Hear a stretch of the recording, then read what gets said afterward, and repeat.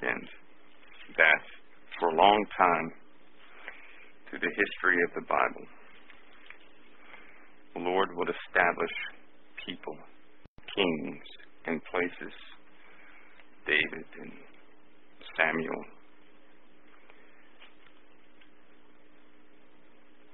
folks like that, Solomon, and they all had one common flaw, one common mistake. At their lowly state, once they were anointed, they embraced the charge of the Father for the sake of Israel, to have Israel become a nation, to lead them into freedom, because they were perpetually in some type of captivity, oppression, a not so good state. But in every case, as the blessings continued by their anointing, something happened to each one of them. Instead of ruling the kingdom by the Father's decrees, they began to rule their kingdoms by their own decrees. In other words,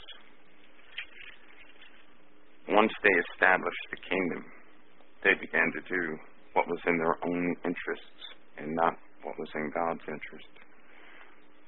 And this is when they began to lose their kingdom. And the people would go back into captivity, back and forth, switching of rulers and so forth. The same thing happens today. It certainly happens today. The Lord has empowered people to do things, to build things, for His name's sake, for the good of our brethren. And yet, once it's built, they begin to do things for themselves. What's in their best interest? Instead of relying on the Holy Spirit, they then rely on the flesh. That invites misery in one's efforts. That thing we won't do. Council of Time is, and as I said before, the name means something. It's not just a random name. It does mean something. Council, being the first word, means that nothing will come from one human being or one person to divulge to the rest, because we're all accountable for whatever goes through this forum. And only in counsel and through prayer and through more counsel and through the reading of the Word and more prayer can something be relevant and helpful. Otherwise, it comes from one's own internal spirit, and that's the very thing we don't want here. I'm cautious not to speak out of my own spirit. That's why I redirect back into the Word of God. And it could be in line with the Father, but guess what? If it's not the right timing, then it's not helpful. Something out of time, a word spoken out of time or out of my own spirit, is dangerous. It's dangerous. It's more than just one person being held accountable. It's that people may stumble. That's what we do not want to happen. We don't want people to stumble. But I'd like to thank you for being here. Again, we are into the book of Revelation. We just completed the churches. And I'm sure that many people had questions about Balaam, did they not? About Balaam, taking the way of Balaam. I think that was a question you guys posed last week.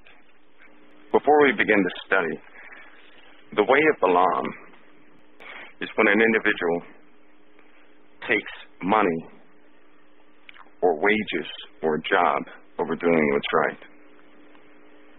As I said before, this study of Revelation could be a toe-stopper. Nevertheless, it is God's Word. It is His Word. It's not my words. But the way of Balaam is to forsake the right way of doing anything, and to do something for the sake of wages or for the sake of money. Also, or for recognition. Remember Cain, whose sacrifice was not accepted. He too took that established way.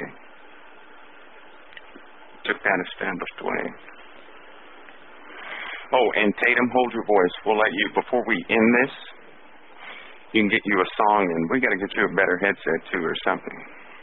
Somebody point her to a good headset. Because you have a good voice. You have a beautiful voice.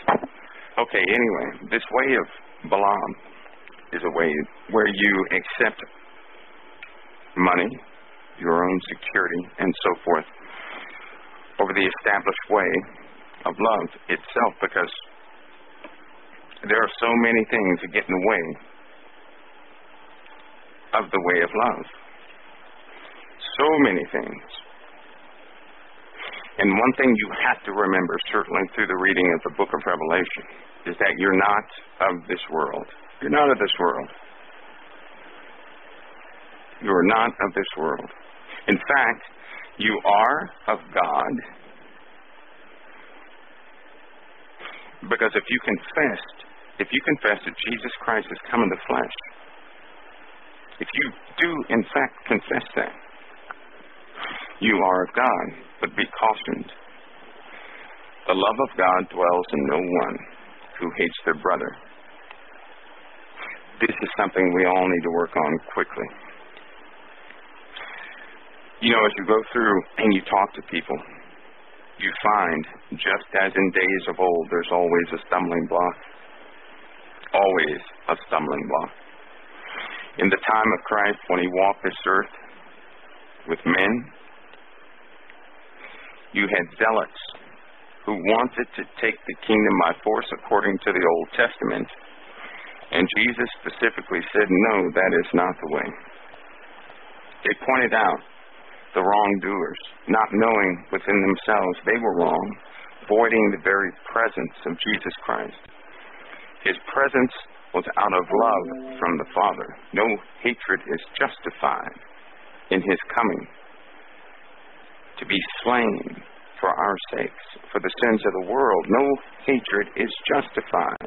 If you are walking with hatred in your life, the love of God is not in you.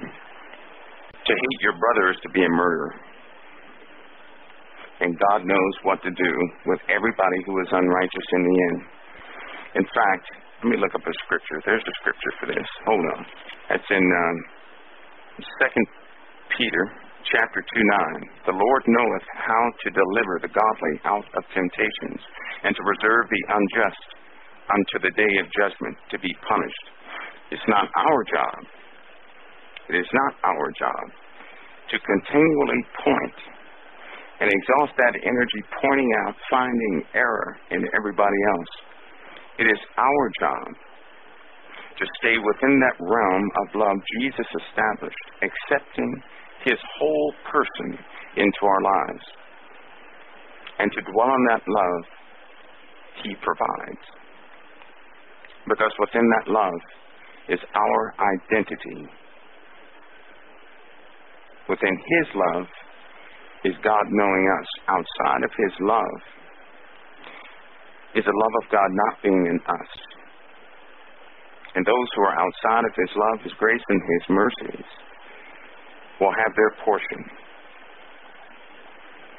with the fallen angels. And by the way, I did listen to Brother Marcus, and that was a beautiful show for 2 nights, and someone had a question. I forgot his name, but someone said, or there's a belief going around that we are fallen angels, that some are fallen angels here. Well, if we can refer to 2 Peter one more time, we see something quite clearly. 2 Peter chapter 2, verse 4 says, For if God spared not the angels of sin, but cast them down into hell, and delivered them into chains of darkness, to be reserved unto judgment. That within itself tells us where they are, right? That's a pretty good subject because it's going to go into Revelation as we speak it. But the fallen angels are bound, the ones that fell in the days of Enoch, the ones that Enoch talked about. They're bound. They are bound. Oh, and by Jude, chapter 1 speaks of Enoch, saying this, and Enoch also, the seventh from Adam, prophesied of these, saying, Behold, the Lord cometh with 10,000 of his saints, to execute judgment upon all, and to convince all that are ungodly among them of all their ungodly deeds, which they have ungodly committed, and of all their hard speeches, which ungodly sinners have spoken against them. So Jude references the book of Enoch, by the way, whom they did trust.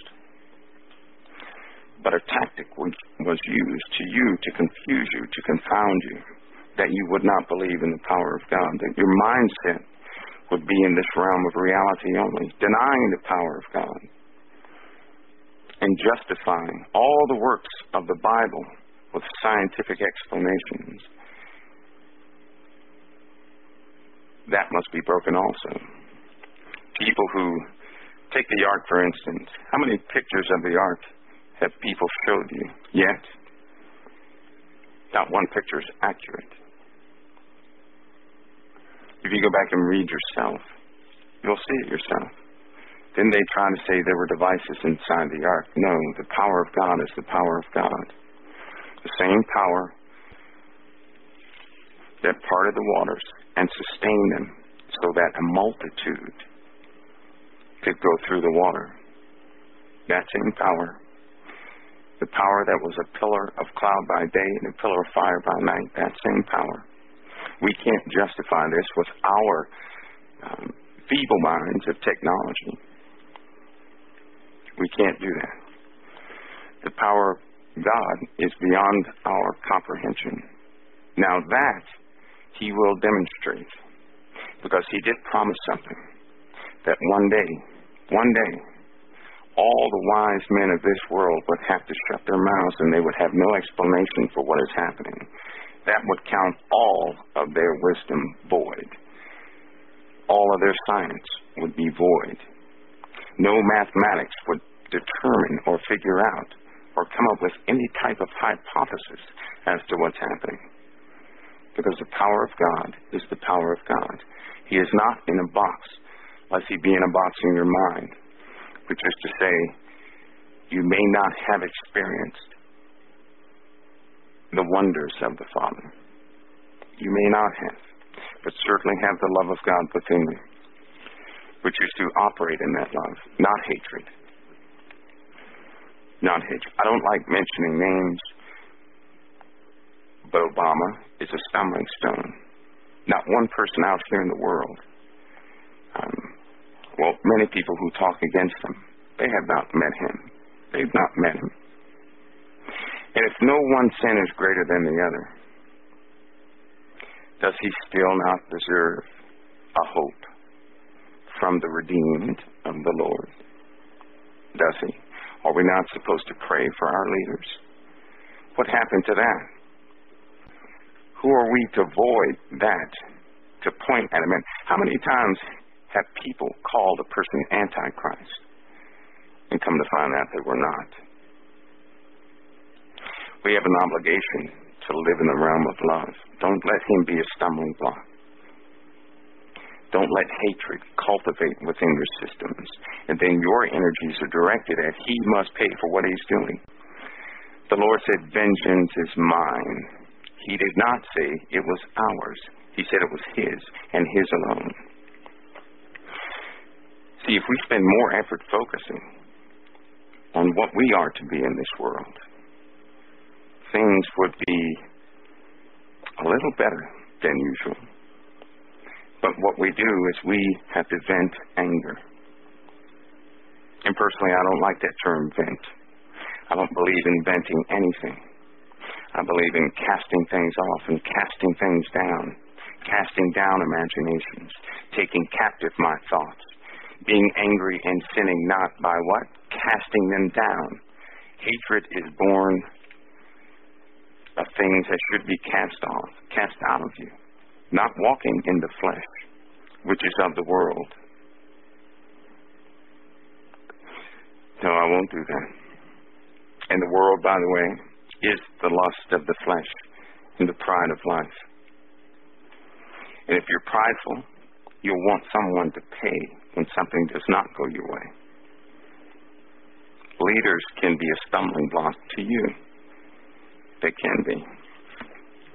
But then a lot of people do not understand the nature of Satan himself. Satan, who has been in every single culture. Everybody wrote about Satan. Some called him Quetzalcoatl, the feathered serpent. The Chinese called him the great dragon, the great red dragon, the ancient dragon, Viracocha.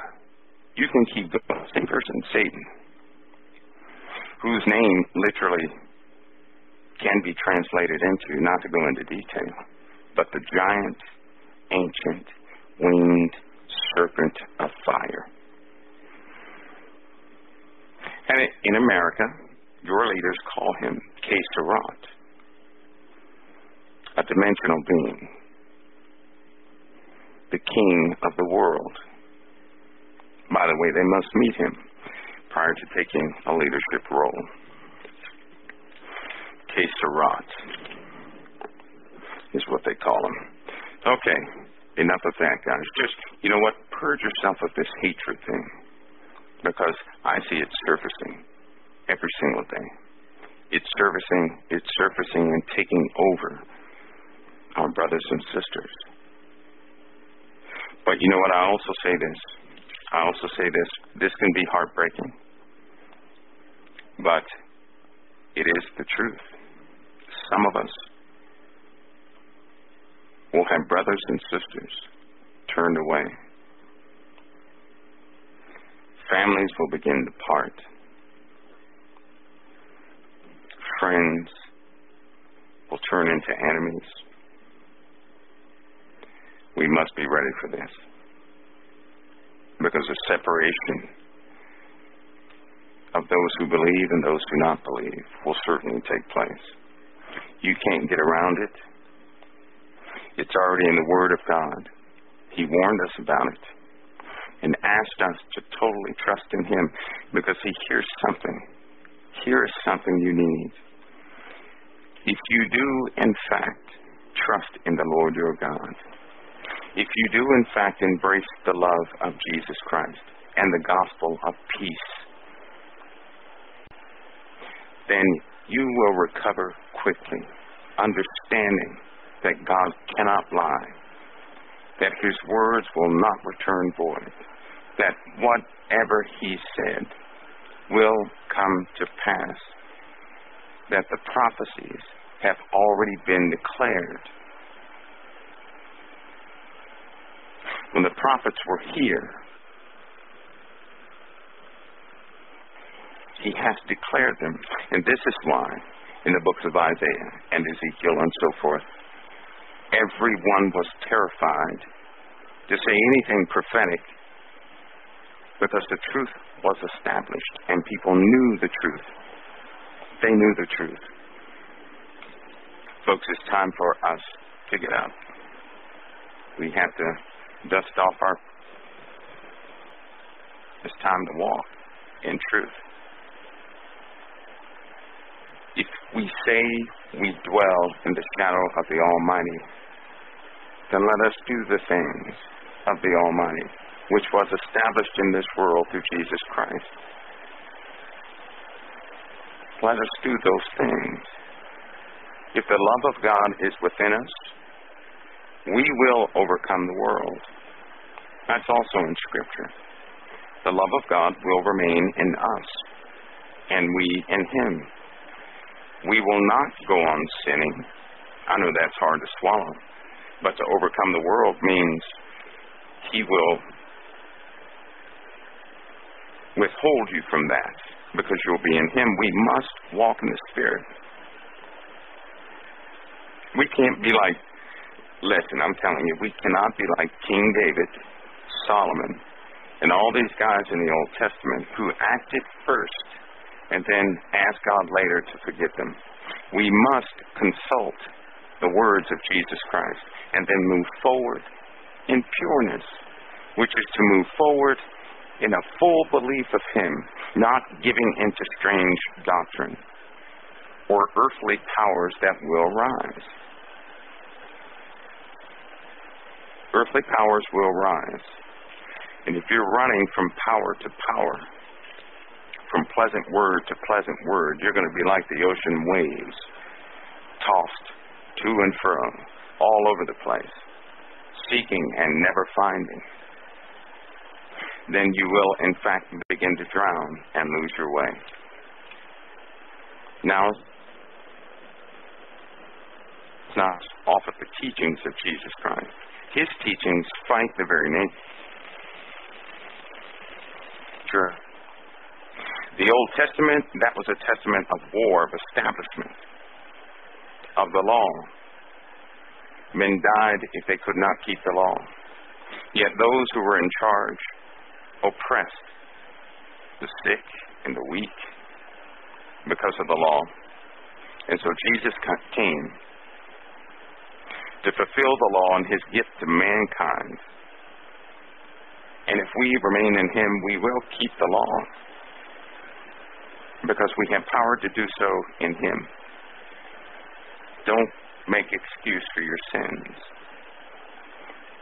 If there's no other warning given, don't make excuse for your sins. Don't do it.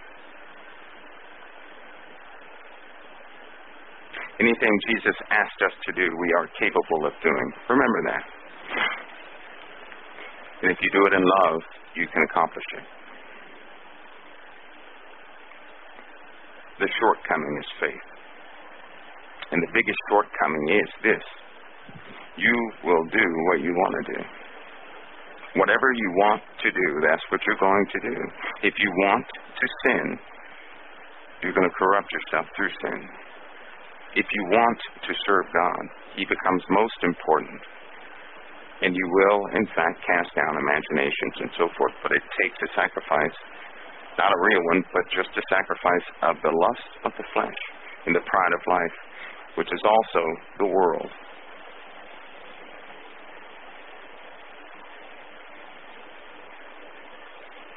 And we are not of this world, so you can't overcome it. By the way, everything I just told you was in Scripture.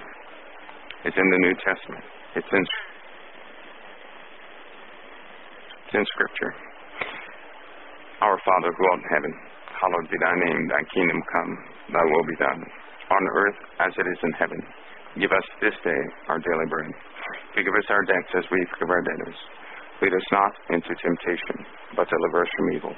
For thine is the kingdom, the power, the glory forever. Amen.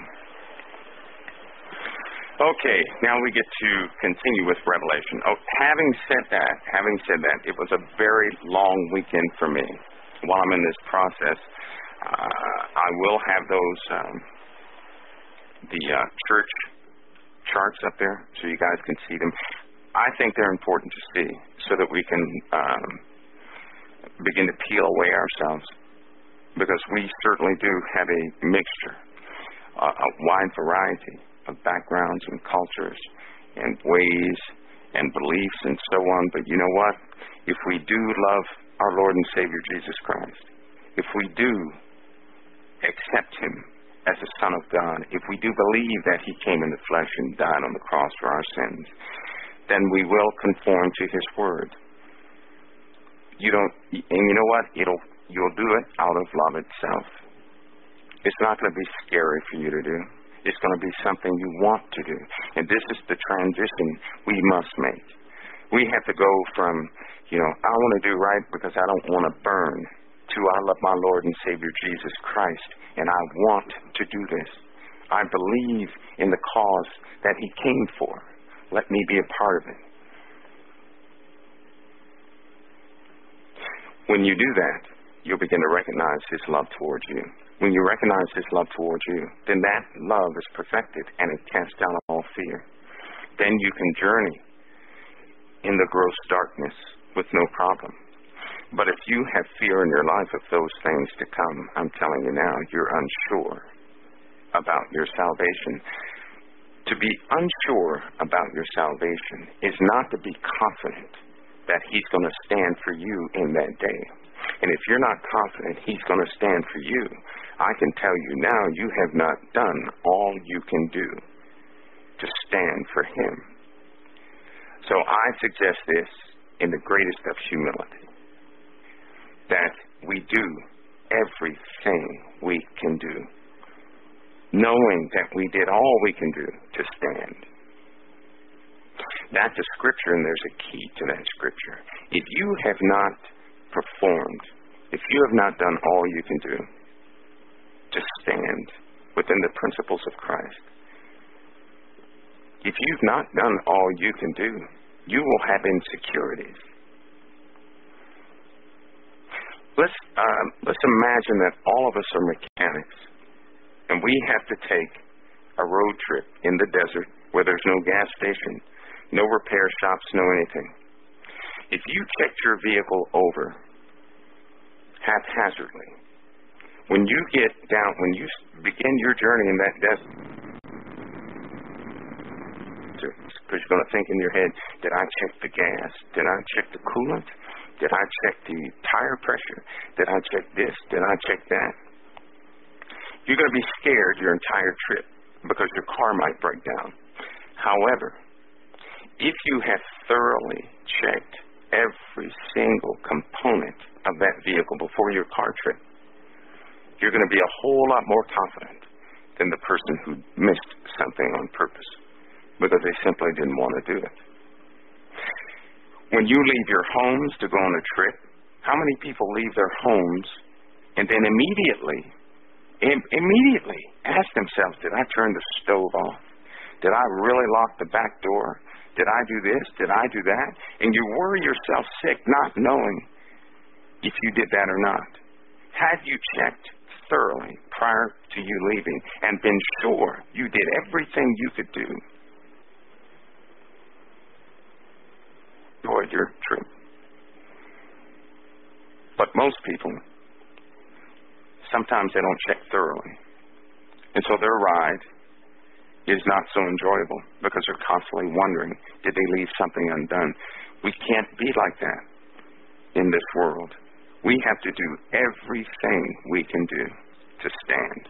We cannot put in 50% because you will be nervous in that day of darkness. Now, that day of darkness can be different for all of us. There will come a trial, a tribulation, a refinement of fire in your life. See, because everything must be torched in high temperatures. So only the real material is left. All impurities will burn off. If you have not done everything you can do when the trials, when the storms, when the tempests, when the darkness, when the flames come, you're going to have fear. You will have fear. All you soldiers out there, you know this is a fact. If you've checked all your gear prior to a deployment, prior to combat, you're confident in your gear because you did everything you could do to ensure you had everything and everything was functional. But if you have not, you're a nervous wreck. And sadly, the end result is normally you become a casualty. That's what happens. You become a casualty. You may not die, but you'll become a casualty. And we are walking around sometimes as casualties in the world simply because we did not do all we could do. That should be something we should all do continuously. Make sure that we can do, that we do everything that we can do. Because I don't know about you, but I believe in the Holy Spirit. I believe in healings. All the miracles Jesus did, I do right now believe that the potential resides within us based upon our faith. But your faith is tainted if you have not stood on the Word of God. How can you have faith in something when you know you didn't do your part? This is a hindrance to faith. Because as soon as you try or attempt or think of something of that magnitude, you'll doubt instantly. You'll doubt because you'll say, well, I did this, and surely he's, that, I don't know. Don't walk around in life unsure. We don't have to do that. We do not have to walk around unsure. And you know what? Those powers, that potential to bring those gifts to other people could manifest, but your faith is in jeopardy because we're only putting in 75%, 50%, 90%. We're not doing everything we can do. And so doubt will hit your mind. It'll hit your mind. But if you do all of what you can do, then you can stand boldly, having that measure, even that fraction of measure of faith, to perform that because you did your part. But how can you have faith in doing the Lord's work when you know yourself you did not do what you could do? You didn't do all of what you can do.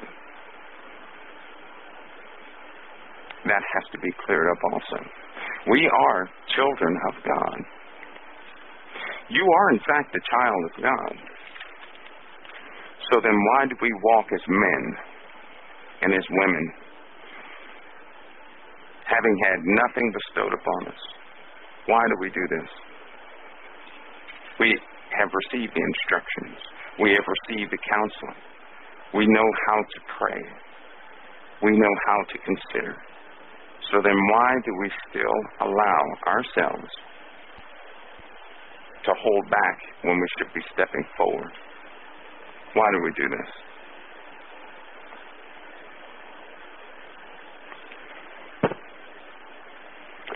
Okay, we're going to get into the churches. And again, I will put the charts up to the characteristics of the churches. I think they're very important. I think they're extremely important. So forgive me for not doing that beforehand, because I need to get those up there. We can identify a multitude of characteristics within ourselves if we get those up there. Because as I said before, one church did everything right. It seemed they did everything right. Yet, they didn't put in 100%. They didn't give 100%. Okay, after we got through with the churches, now understand that each church, Jesus walked in the midst of the 7 churches. The 7 stars are in his right hand, which are the 7 angels of that church. 7 angels of those churches. And so then he,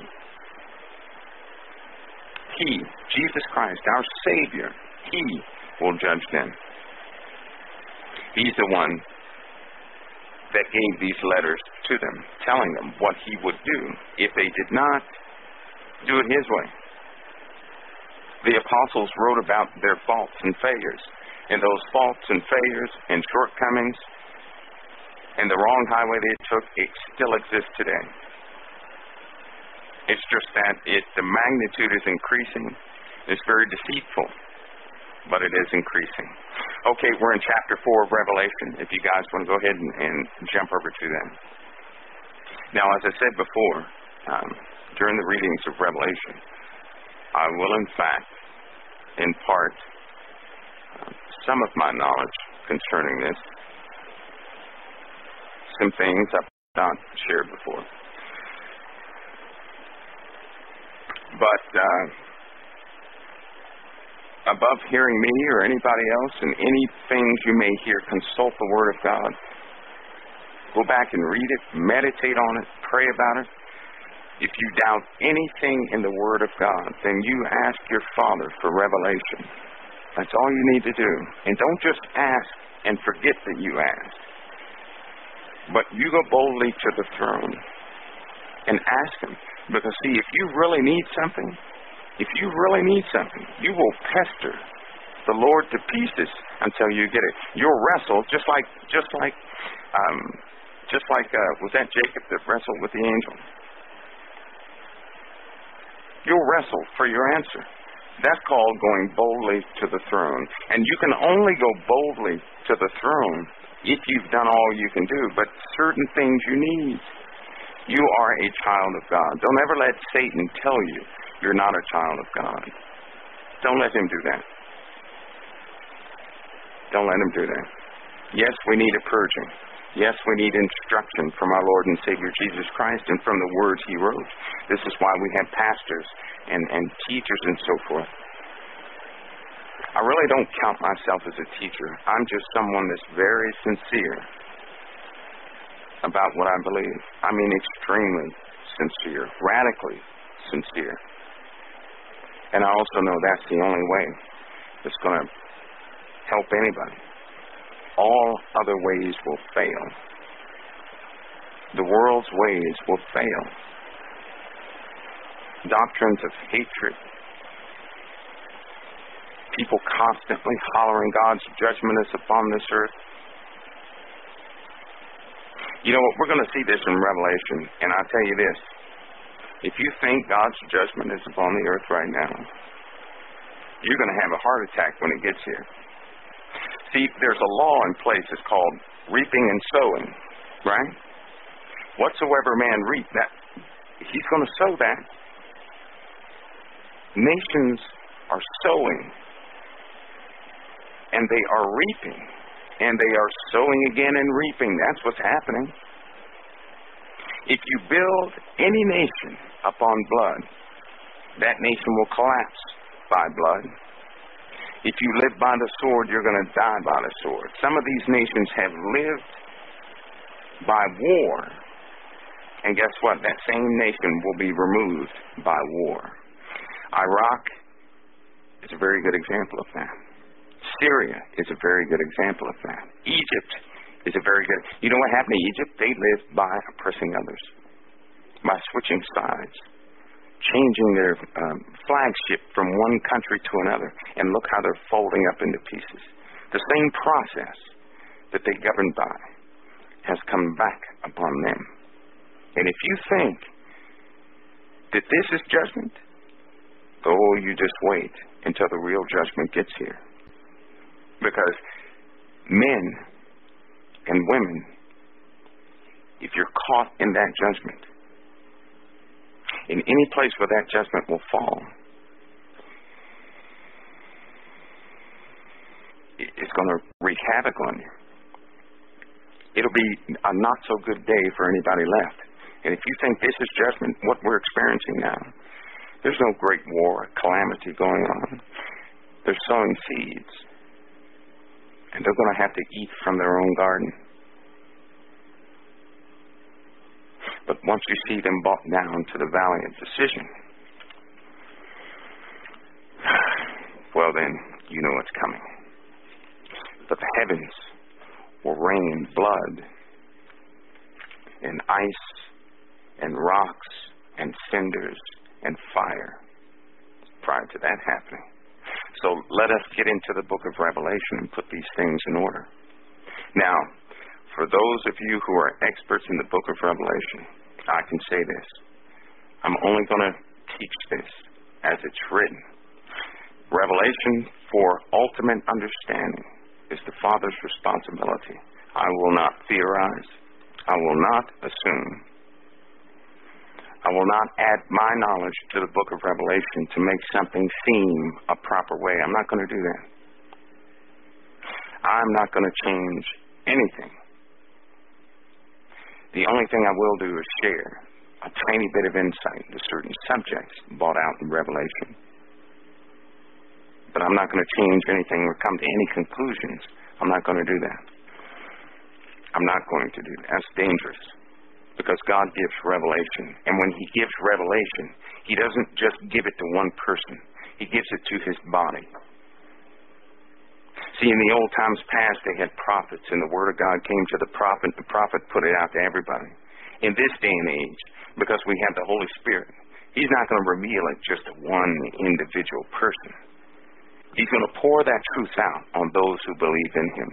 They will have an agreement of what the Holy Spirit pours out, and they will all see it, that none will be ignorant. He's not just going to give it to one person. And I am not an expert in God's Word. And you know what? No one's an expert in God's Word. You know who is the expert in God's Word? God is. God the Father, Jesus Christ, and the Holy Ghost. They are experts. I am not, nor are you. I'm sorry if the education that was given by men, your diploma written by men, says that you are an expert. Because God says we're not. We're not. Okay, let's continue. Chapter 4. After this I looked, and behold, a door was open in heaven. And the first voice which I heard was as it were a trumpet talking with me, which said, Come up hither, and I will show thee things which must be hereafter. And immediately I was in the Spirit, and behold, a throne was set in heaven, and one sat on the throne. He that sat was to look upon like jasper and sardine stone. And there was a rainbow round about the throne, in sight like unto an emerald. And round about the throne were 24 seats. And upon the seats I saw 24 elders sitting, clothed in white raiment. And they had on their heads crowns of gold. And out of the throne proceeded lightnings and thunderings and voices. And there were 7 lamps of fire burning before the throne, which are the 7 spirits of God. And before the throne there was a sea of glass like unto crystal. And in the midst of the throne, and round about the throne, were 4 beasts full of eyes before and behind. And the first beast was like unto a lion, and the second beast like a calf, and the third beast had the face as a man, and the fourth beast was like a flying eagle. And the 4 beasts had each of them 6 wings about them, and they were full of eyes within. And they rest not day or night, saying, Holy, holy, holy, Lord God Almighty, which was and is to come. And when those beasts give glory and honor and thanks to him that sat on the throne, who liveth forever and ever, the 24 elders fall down before him that sat on the throne, and worship him that liveth forever and ever, and cast their crowns before the throne, saying, Thou art worthy, O Lord, to receive glory and honor and power, for thou hast created all things, and for thy pleasure they are and were created. Let's halt for a minute. This is a nugget we're getting. The next time a prideful situation wants to come out in your lifetime, remember something.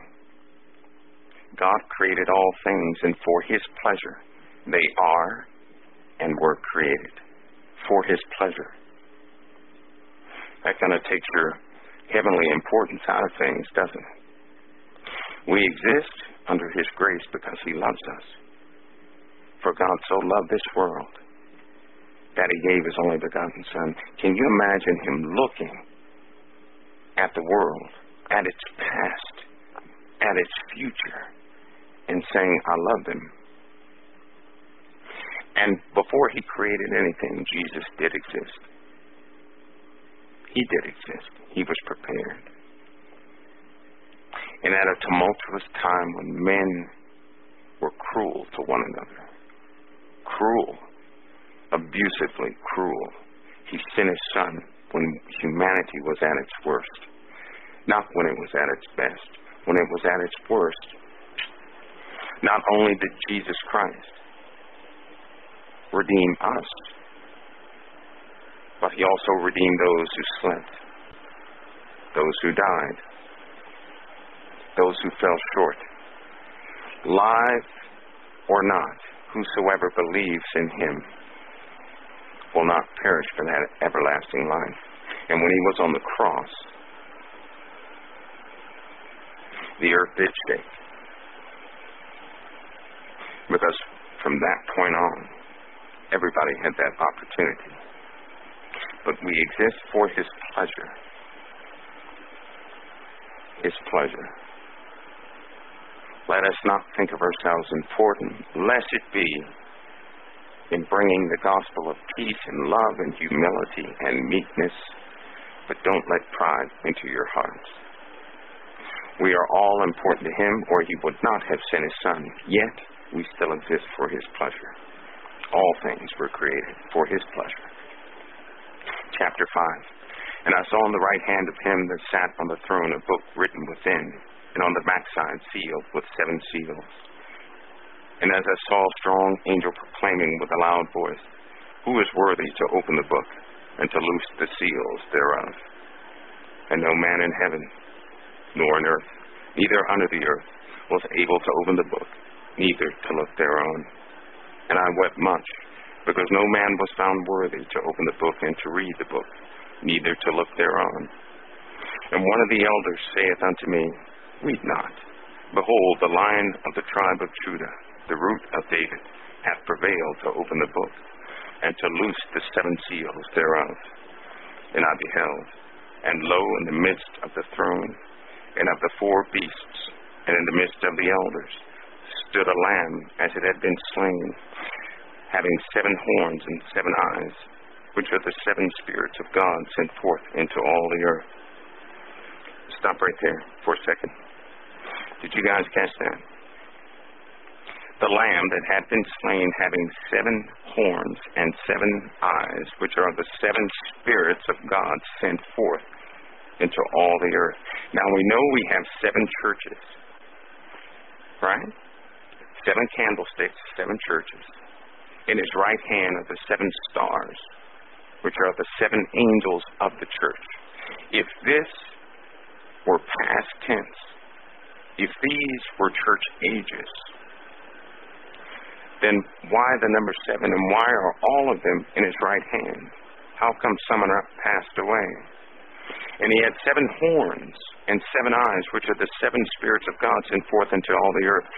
Do you not know that even on the beast's horns represented authority?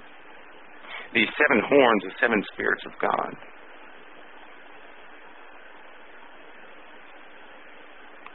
7 spirits of God. Could they be, now this is me, could those 7 spirits of God, in fact, be those 7 established churches, their influence with the 7 stars? 7 stars, 7 churches, 7 spirits of God. 7. Now there's something about the 7 spirits of God that's repeated over and over again. And we'll define them later. But it's important to remember this in the context of this book. 7 spirits of God. 7 spirits. Please note that somewhere. The 7 horns and the 7 eyes, which are the 7 spirits of God, sent forth into all the earth. They're sent forth into all the earth. The 7 spirits of God are sent forth into all the earth. Make a note of that. Please make a note of that. Because we most certainly will have to revisit that. And this will destroy some confusion that's out there right now.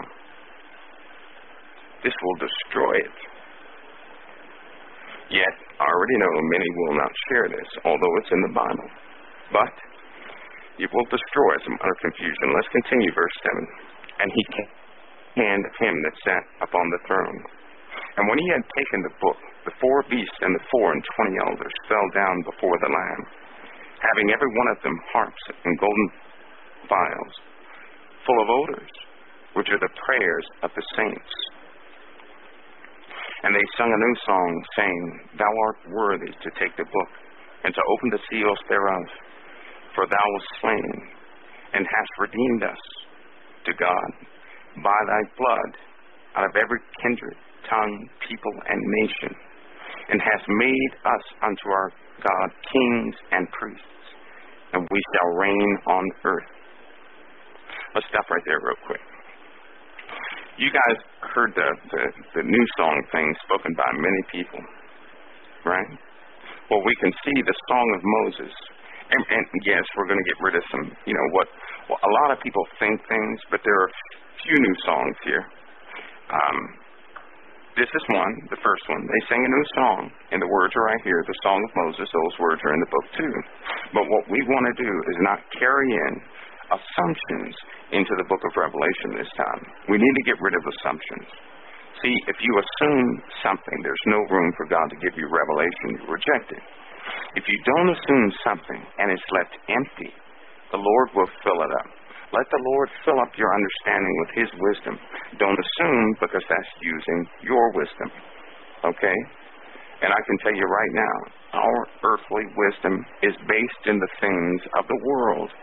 It is not based of God. So let God give revelation and understanding and wisdom according to what He has written, not according to what suits our life at the time and our understanding and what may make us feel good, because some of His revelation won't make you feel good. It will utterly convict you to tears. But that's a good thing, to break the flesh and the pride of life. That's a good thing. Also, we are speaking, specifically speaking of the elders who sung a new song. And in the words, it says,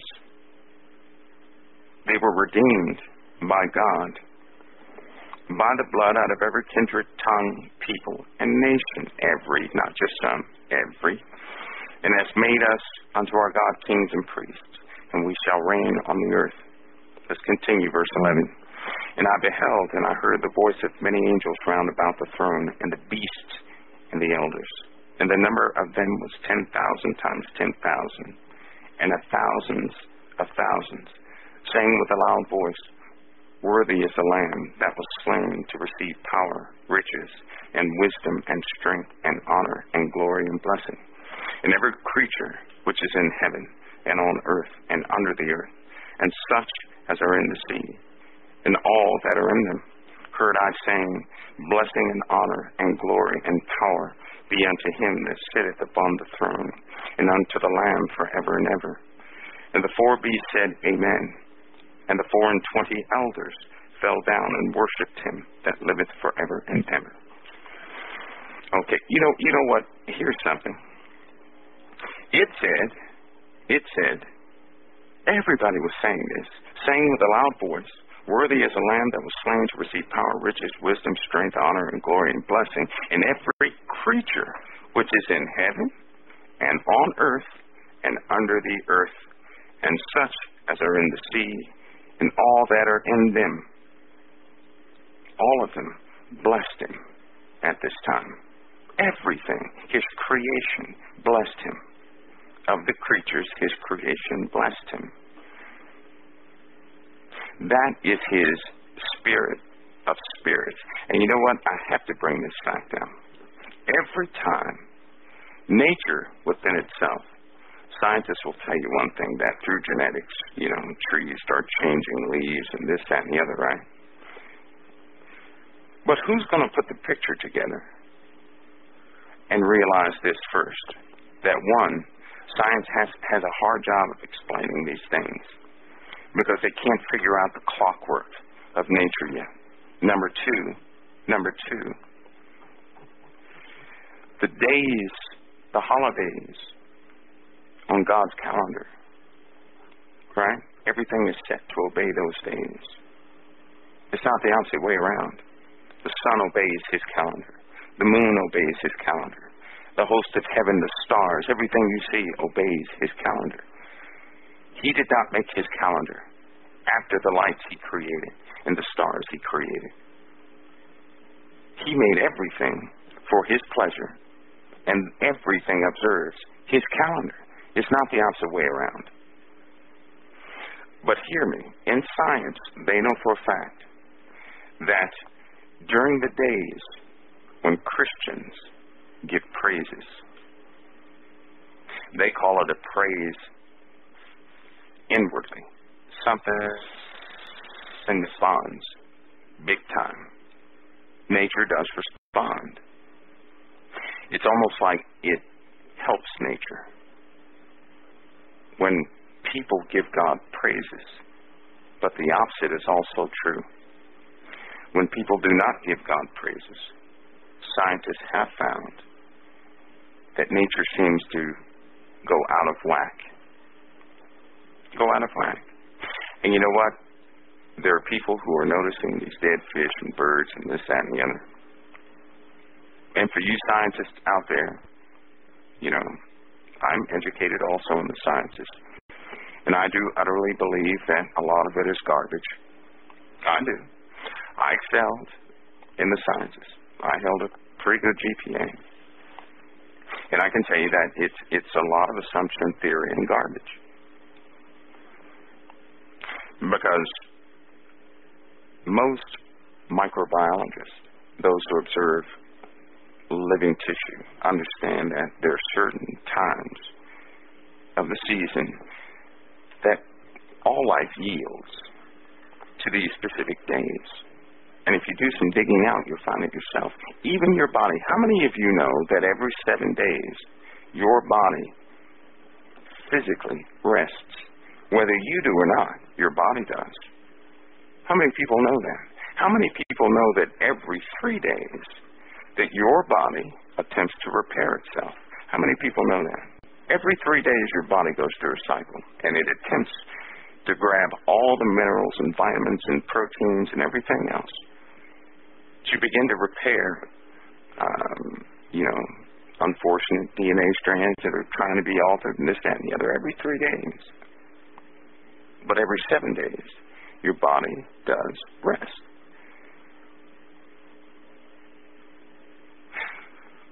So our bodies do yield to the times the Father set in motion. Whether you rest or not, your body does. It attempts to. It attempts.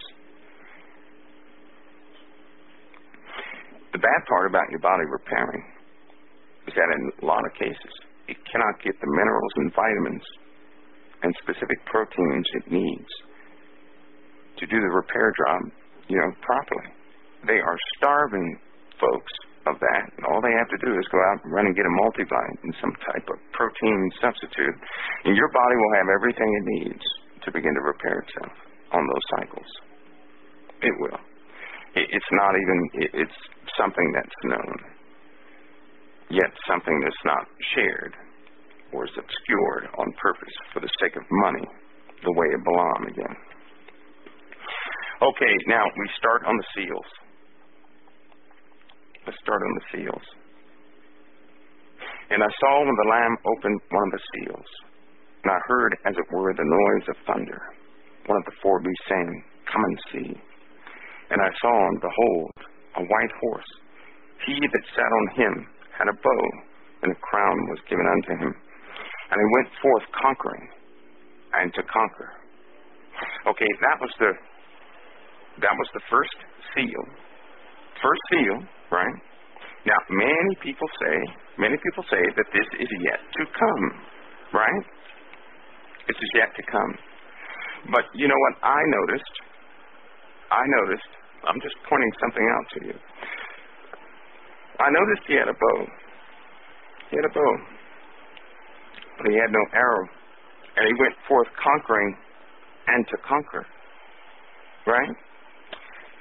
A long time ago, on the Isle of Patmos, right after John wrote Revelation, the wars of wars began, and they haven't stopped since.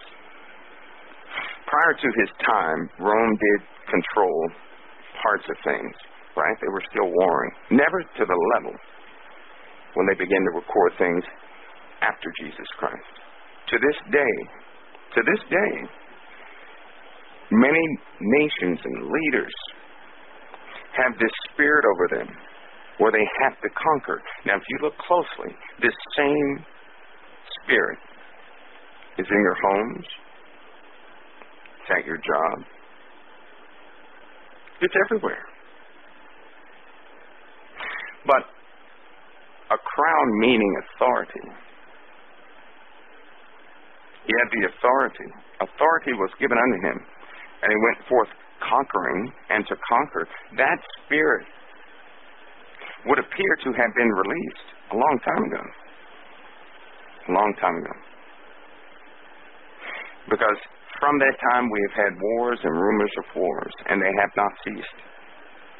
In the Old Testament, it said that wars and desolations were determined until the end. That's what it said in the Old Testament. But this writer went forth conquering and to conquer.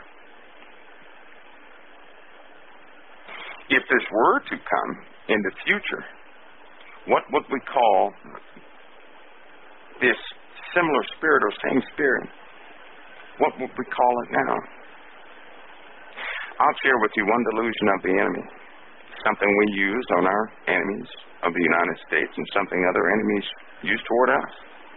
One of the greatest deceiving things you can do to another nation is to make them believe, like Russia's doing everybody else, to make them believe something is going to happen in the future when in fact it's in progress right now. That's one of the best and most basic deceiving practices an army can have. Because if you can point the direction of the other army into a future happening while you're talking to them and telling lies at one table and so forth, they'll never know you're taking over everything, right? Napoleon did the same thing. Rome did the same thing. Iran, the Persian Empire, they did the exact same thing in the time of Daniel. They snuck up on King Nebuchadnezzar's kingdom, Babylon. Babylon was forced to surrender. It was under new kingship. Same thing happened. Because they made them believe that it could potentially happen in the future. When they were taking Crimea, everybody knows that story of Russia. When they were taking Crimea not too long ago, right? People said, oh, they might invade Crimea. They had troops around it and everything else. And then without warning, they took it. And even when they were taking it, they said, oh, they took over this small base right here. Right? Then when the smoke settled, where was their placement? First of all, they took over all centers in Crimea. They didn't show you that part on the news. They did not tell you the rightful number that was over there, just like they're doing the Ukraine. They're not going to share with you the real numbers. They're not going to tell you that Sputnik's troops are in the heart of the Ukraine. They're not going to tell you that Joe Biden went over there, right? Because if a foreign president from the United States is in a country and something happens to that vice president or president, that's a declaration of war. Right now, as it stands, Russia does not want a declaration of war seen by the public. He's not in position yet. But he will be, because the longer we stall, the more troops that are going in there, the more troops that are taking over buildings. What you don't know is the invasion has already started. And because they're telling you that there's been no troop invasion, which it hasn't, because they're all special operations forces in the heart of the Ukraine. And because they have not told you this, you don't worry about it. But if they were to say right now they invaded the Ukraine, some of you would instantly say, here we go. This has to be it.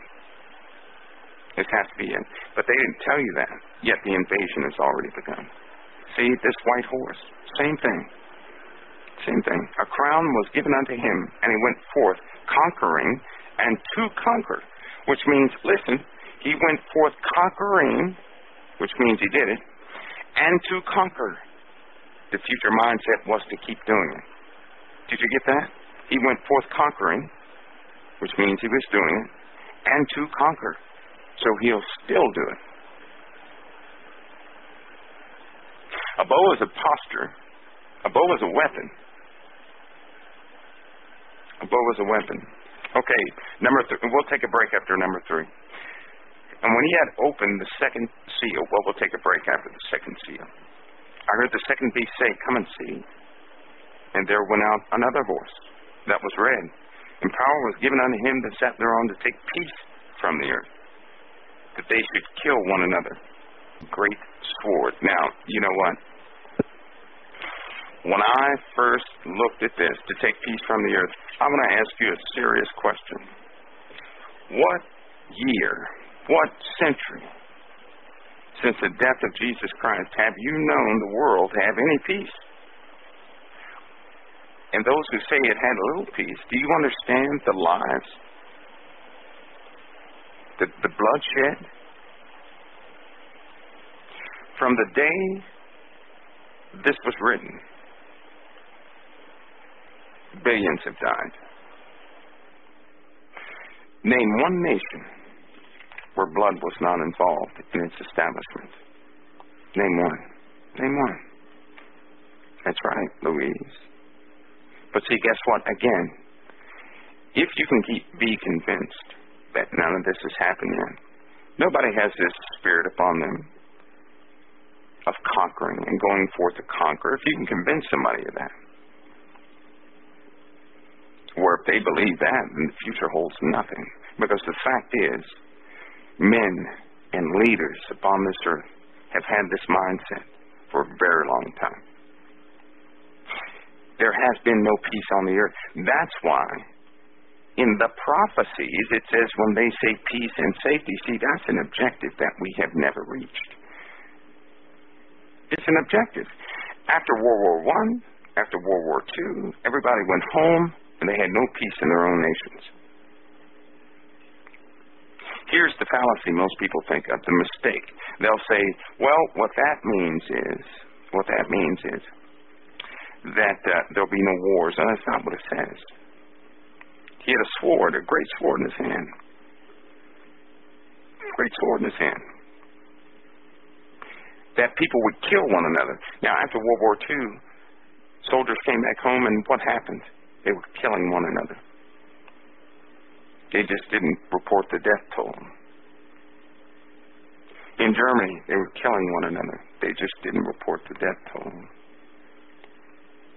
Everybody went home and they were killing one another.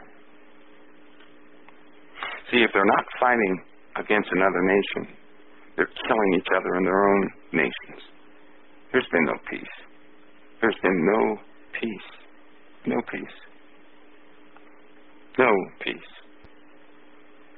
In America right now, violence is consuming the populace. Violence is, they just don't report it. In Russia, violence is consuming the populace. In Germany, violence is consuming the populace. Certainly in Africa, in China, all nations are having this issue. But we must read the words and understand them. If this was for the future, we'd have peace right now, would we not? Would we not? Wars and rumors of wars.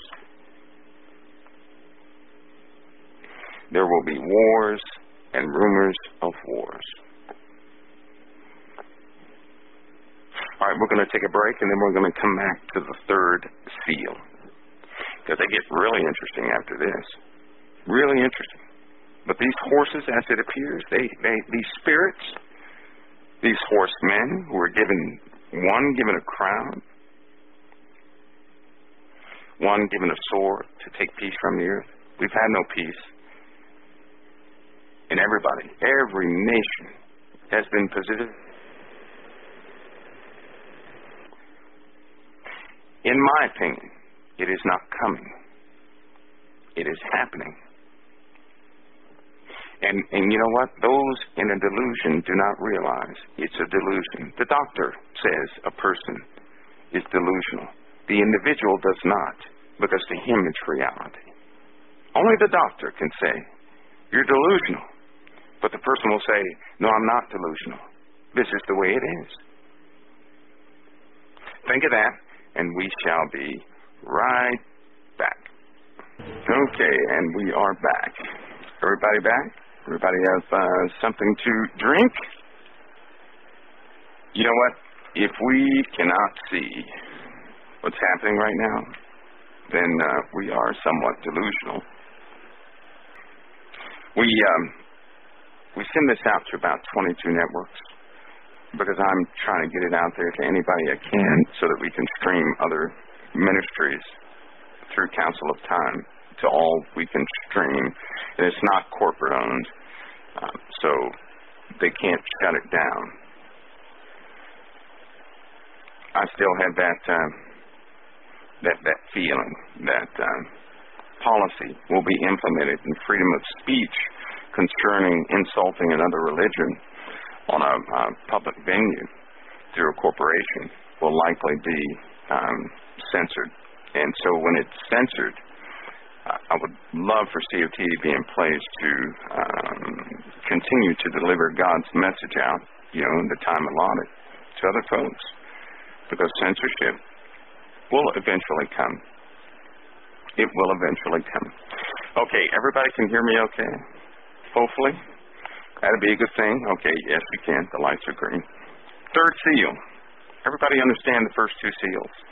They're very simplistic in nature, very straightforward, but they are in progress. Remember at the beginning it said, blessed is he that reads the words of this prophecy. It also said, the time is at hand. It is at hand. It is happening. It is not going to happen. It is happening. You guys remember that? And forgive me, ladies, if I say you guys. I'm going to lump you in with there. I'll just say, ladies and gentlemen, you remember that. How about that? That's the, we'll better socially adapted here. Okay, and the third seal, which is Revelation chapter 6, verse 5. And when he had opened the third seal, I heard the third beast say, come and see. And I beheld, and lo, a black horse. And he that sat on him had a pair of balances in his hand. And I heard a voice in the midst of the four beasts saying, a measure of wheat for a penny, and 3 measures of barley for a penny. And see, thou hurt not the oil and the wine. All right, let's pause real quick. The black horse, the scales in his hand. You know what? If you look at this scale, that he held, this horse, and everything was measured for money, right? Everything was measured for money. For money. You know what? We have a global economic system. Even the poor nations need money to operate. There is no more. I'm in my country. I can go farm myself because if you don't pay money, you can't keep the food you grow. Or certainly you can't sustain your garden. You can't do it. Everything is measured for money. There is an economic system right now. It's not coming. It's here right now. Notice, now a lot of people say, well, this is an economic collapse. But see, I'm going to be honest with you. That's not what I'm saying. I don't see a collapse. I see a system where you have to pay for your substance. That's what I see. I do not see a collapse. I see a system, a measure of wheat for a penny, and 3 measures of barley for a penny. I see an economic system in place. I do not see this horse as being an economic collapse. If it were an economic collapse, it would say no measure of barley for a penny. Or maybe a measure of barley for a talent or something more expensive, certainly not for a penny. This seems to indicate that there's an economic system in play. And it says, hurt not the oil or the wine to the rider. Now, we could use this in a physical sense.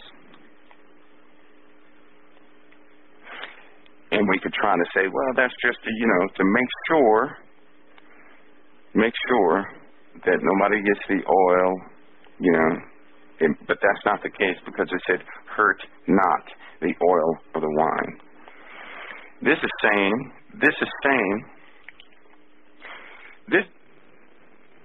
right? Oil and wine, these are, I would not look at these as a physical thing, not the oil and the wine, because they're hurting the oil, right? They're hurting the oil. They're just taking the cushion out of the crust of the earth called oil and using it up. However, it is something largely sought after because our mobility is based off of this ancient thing called black nectar, oil, right? However, what if the oil was the anointing and the wine was the gospel? What if that were the case? If the oil and the wine were spiritual things? Have you ever thought of that? Now again, let God give the revelation. I'm just simply throwing you something here.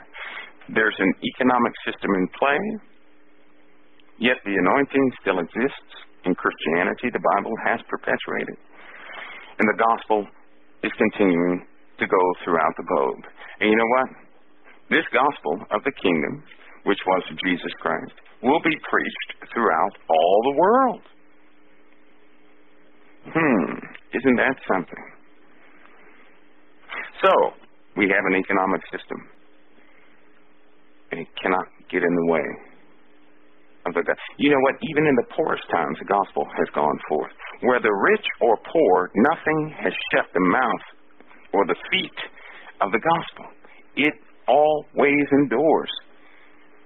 And the Holy Spirit is here. The Holy Spirit is here. That anointing, that empowerment is here. Despite the economic system in place that can halt everything else. See, economics can stop you from doing a lot of things. It can stop you from buying a house. It can stop you from eating and everything else. But guess what? Nothing has stopped the gospel of Jesus Christ. Nothing can stop the anointing of the Holy Spirit. Nothing.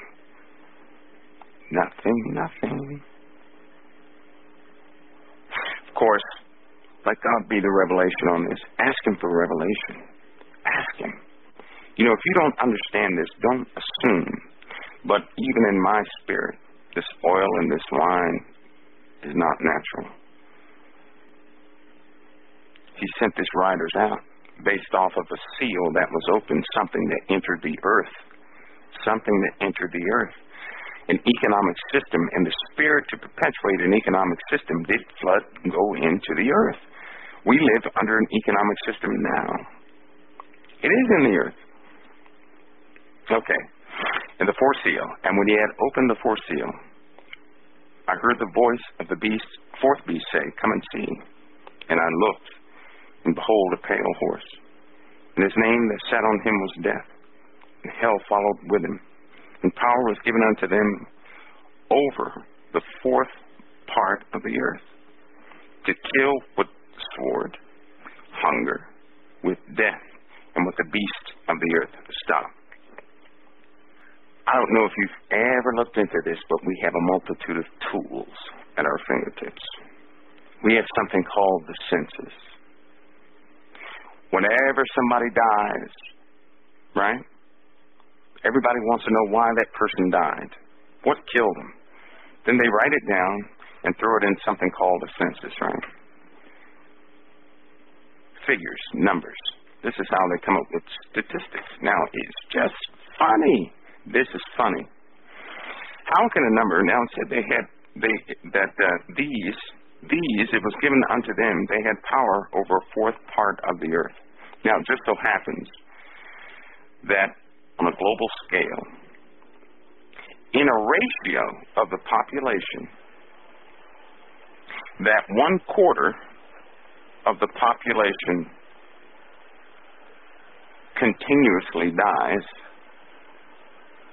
from all manner of things: war, disease, hunger, and of course, death itself. Natural causes, they say. Which, by the way, natural causes is a very loose term for things that they don't want to, write down, like aneurysms, mostly. But how can the global census dictate that there's a 1/4 part of the earth, of the population of the earth? Right? Not only 1/4 of the population is continuously dying, but if you look at the global map of the census and the numbers that have been collected, in all the places in the area of all the continents, it would appear that 1/4 of it is full of death all the time. Now, how in the world can that happen? It's perpetual. You have to think. If 1/4 of the earth, if 1/4 of the population died, we have a birth rate too, right? So that 1/4 is made up. We have a birth rate. But that means if we try to apply this all at one time, it would be void because people are born all the time. But 1/4 of the earth is dying all the time, and it seems to reside in a ratio that won't change. It just won't change. I find that you guys can look this up yourself. Do your homework. Go look at it. You'll see that 1/4 of the population is continuously dying from a host of causes. From a host of causes. Now, if this were to come in the future, right, for this to be in effect, that means there would have to be no birth at that time. If 1/4 of the earth died, there would have to be no birth. In order for 1/4 of the earth to die and stay dead, because as soon as 1/4 die, 1/4 is born again, right? The babies are born. This is a perpetual thing. I'm just saying this to make the point to say we're in the middle of this stuff, of these things that God sent out into the earth. And the Lamb opened those seals. But we have to focus our attention in walking in the truth of His love. See, the gospel was named the gospel of peace. Not the gospel of accusation. Not the gospel of vengeance. None of that, but the gospel of peace. So we have to learn to recognize His hand in this world and not try and make His hand do what we want it to do. His thoughts are higher than our thoughts. His ways higher than our ways. But we have a job to do here, which is to bring the gospel of peace to our brothers and sisters. Ultimately, we must tell the truth. We cannot conform His word to the world's lies to suit the world. To attempt to postpone events so that we can play some more. I don't want the end to come. I just bought a new house. I want to enjoy it. That's a very selfish thought. We're focused on Him, right? The new house wouldn't mean a thing, because we would all know that without Him, everything we touch and have is doomed. Ultimately, everything is going up in flames anyway. It'll utterly be destroyed. If our minds are stayed on Him, no physical substance will take your attention. None. But if you're saying you just accomplished something in the world and you want to enjoy it, your attention is not on Jesus Christ and His gospel. Your attention's on your own walk, not on Him. That's, by the way, that's called, he said something about that. Those who try to save their lives will lose it. Those who lose their lives for His sake will find it. That's called trying to save your life. That's what that is. When you try to hold on to the substance of this world to enjoy it and forsaking His word at the same time, and or making bad decisions to enjoy yourself over doing what you were called to do, something that's not good. However, if He has blessed you with something, and to you it's a tool, right? To you it's a tool for the sake of His ministry. Different story. Because you have not made that thing your God. You're not worshiping it. But if we worship things, well, then we're messing up. If we worship anything. You know, one of the Ten Commandments said that thou shalt not bow down thyself to any engraven image above the earth, beneath the earth, or in the earth. For I, the Lord thy God, am a jealous God, visiting the iniquity upon the fathers and to the children, to the third, fourth generation of them that hate me, and showing mercy to the thousands of them that love me and keep my commandments. And by the way, that's not a good ratio. And we are to worship the Lord thy God with all our heart, with all our might, with all our soul. He said, thou shalt have no other gods before me. So if something is taking our worship away from Him, our praises away from Him, if we're praising our car, well, you're not going to have it long. Either that, most people these days, and I'm going to be factual with you, instead of them losing something, they'll just cancel their whole religion. I'm telling you the truth. This is what I'm noticing. This is what's wrong with people saying, I'm tired. See, when you get tired, you're forced in a corner to make a choice. When you're tired and you stay tired long enough, you'll eventually act upon something. But you know what the Word said? If you wait upon the Lord, blessed are those who wait upon the Lord. Their strength will be renewed in Him. We have to wait upon Him. Okay, I don't want to get off track. But see, there are things that we have to contend with in life, in other people's attitudes that we simply cannot adopt. We're to love them, never to hate them. You know, it's not a competition here. It's about love, and it's about truth, and it's about the life, which is Jesus Christ. Okay, we're going to continue. Now, when that seal opened, everything went wrong. But listen to this. Just listen. Chapter 7.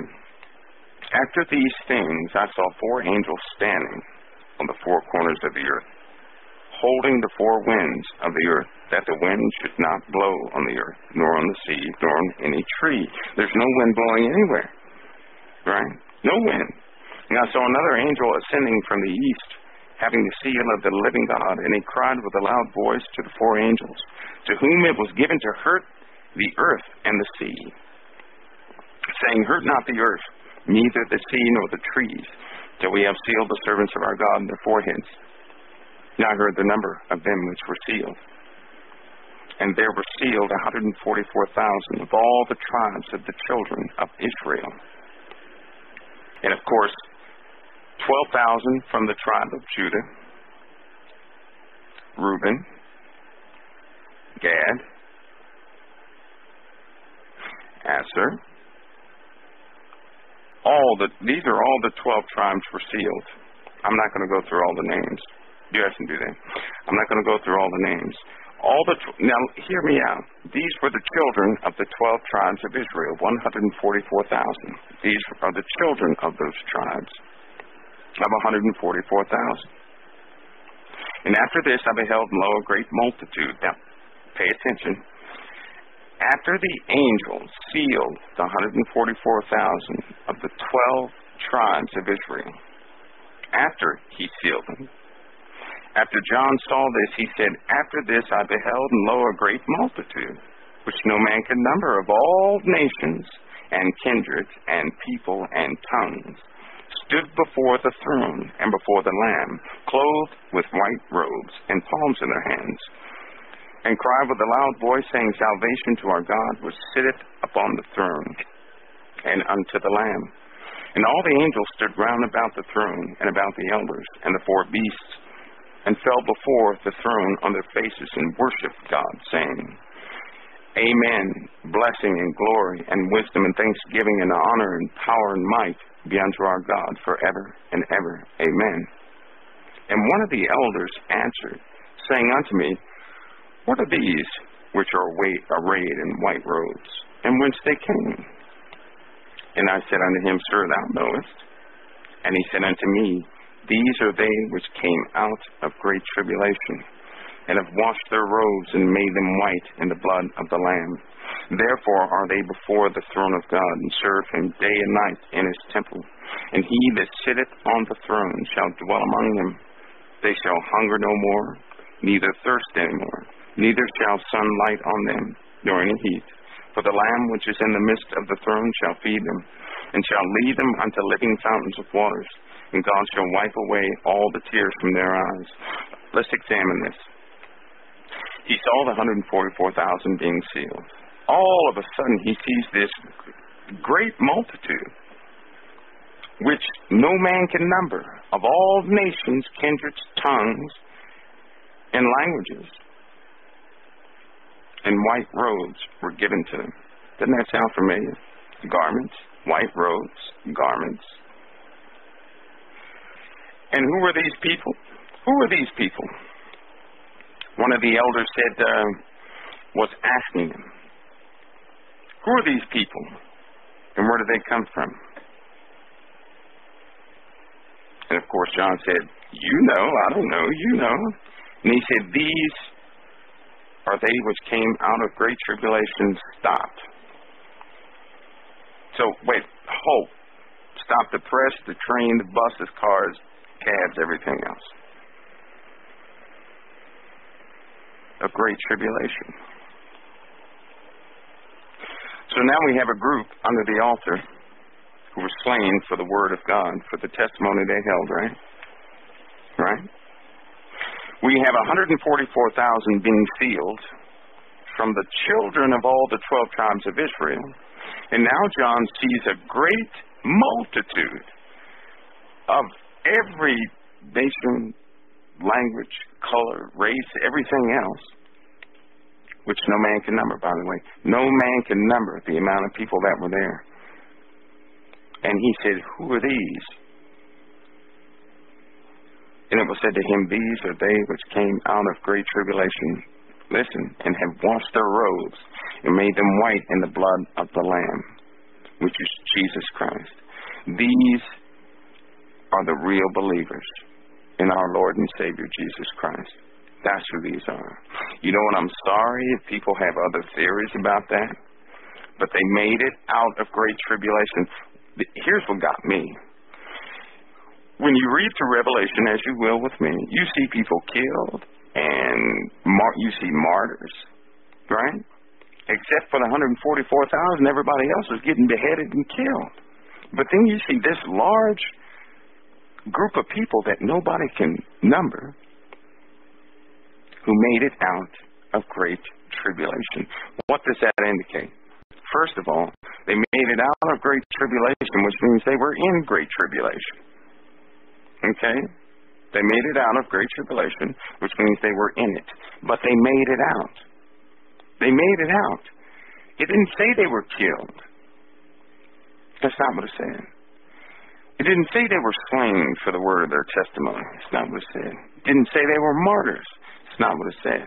It said they made it out of great tribulation. Remember what we read? One of the churches said specifically that God has set an open door before them. And then in verse 10 of chapter 3, it said, because thou hast kept the word of my patience, I also will keep thee from the hour of temptation, which shall come upon all the world to try them that dwell upon the earth. You guys remember that? Remember when Jesus said, pray that you are worthy to escape all these things, after he mentioned what was coming upon the earth? It would appear that these people took that advice and they came out of great tribulation. It did not tell you how they came out. It just said they came out of great tribulation. But I found it curious that all the other people died and were killed for the word of their testimony. But it didn't say that here. They came. Look at their condition. Therefore are they before the throne and serve him day and night in his temple. And he that sitteth on the throne dwell among them. They shall hunger no more. They were hungry, neither thirst any more. These people didn't have ample provisions in that great tribulation, nor any heat. Revelation confirms it's very hot during those days, as we're going to see. They won't thirst anymore. For the Lamb which is in the midst of the throne shall feed them, and shall lead them unto living fountains of waters. God shall wipe away all the tears from their eyes. He couldn't count. No man could count the number of people that were there. But not once did I read that they were killed. Now, you have some people that say, I'm just simply reading the Word of God, and I found something curious here. That they came out of great tribulation. It did not specifically say they were killed or anything else. But Jesus did say something curious. First he said, pray that you're worthy to escape these things. Then he said, after a specific time, then two will be in the field, one will be taken the other way. Two in a bed, one taken the other way. Then he was talking about where the carcass is. There where the eagles gather. That's what he's saying. And then you have Paul saying, at the sound at the last trump, with the voice of the archangel. See, people with the voice of the archangel, Those who are alive will be caught up in the air. They'll forever be with the Lord. Eagles don't walk when they gather, first of all. They don't walk. Yeah, how come he didn't say, if it was on the ground, he should have said, something, lambs walking, right? Or something like that, but he didn't. He said, where the eagles gather, there the carcass is. I'm just telling you my curiosity in this scripture. Let God give the revelation. In his time, we'll all know the truth, won't we? We'll know the truth. But I do stick, and thank you, Fitz, because I do stick to this. When the Lord, in prayer, on more than one occasion, the Lord continuously reveals to me that, in fact, we left Egypt and are in the desert. We are in the desert. The process is yet again. And there are other scriptures that said concerning Babylon, come out of her, that you may not partake of her plagues. But continuously in prayer, we're in the desert. This is why I'm adamant to the fact that, people's provisions will be provided as needed. You're having a hard time figuring out your way of life the way you used to. It doesn't work that way. Look at the character of the people who came out of great tribulation. They were hungry, naked, stripped of most things, thirsty, hot, very hot. They were exposed to the conditions of the world. That's what I'm saying. They were exposed to the conditions of the world. They made it out of great tribulation. And it was a number that no man can number. Okay, let's continue. And when he had opened the seventh seal, there was silence in the heaven for about the space of half an hour. Now remember the silence. And I saw the seven angels who stood before God. To them were given seven trumpets. And another angel came and stood at the altar, having a golden censer, and there was given unto him much incense, that he should offer it with the prayers of all the saints upon the golden altar which was before the throne. And the smoke of the incense which came with the prayers of the saints ascended up before God out of the angel's hand. And the angel took the censer and filled it with fire of the altar and cast it into the earth. And there were voices and thunderings and lightnings and an earthquake. Stop right there. Didn't the Lord say, vengeance is mine? Didn't the Lord say that? He said, vengeance is mine. Right? These prayers which came up from all the saints, there was no time period on there. He didn't say just the saints that were left over at the time that he didn't say that. He said the prayers of all the saints. And God said, vengeance is mine. He told us to hold our peace. Hold our peace. He takes vengeance. Well, look what just happened. And didn't we read in Isaiah where it says, these are the days of vengeance? Didn't we just read that in Isaiah 34? These are the days of vengeance. He just opened the sixth seal. Now the seventh was open to secure his folk. And now the prayers go up. And the Lord poured out the vengeance upon the earth. Now payday is here. But the Lord said, he said so many things. Be angry, sin not. Hold your peace. He told Peter when Peter slashed off at those who live by the sword, down by the sword. This is a gospel of peace. Love your enemy. Love, love, love. Vengeance is mine. Don't take vengeance yourself. It is mine. Well, we see it right here.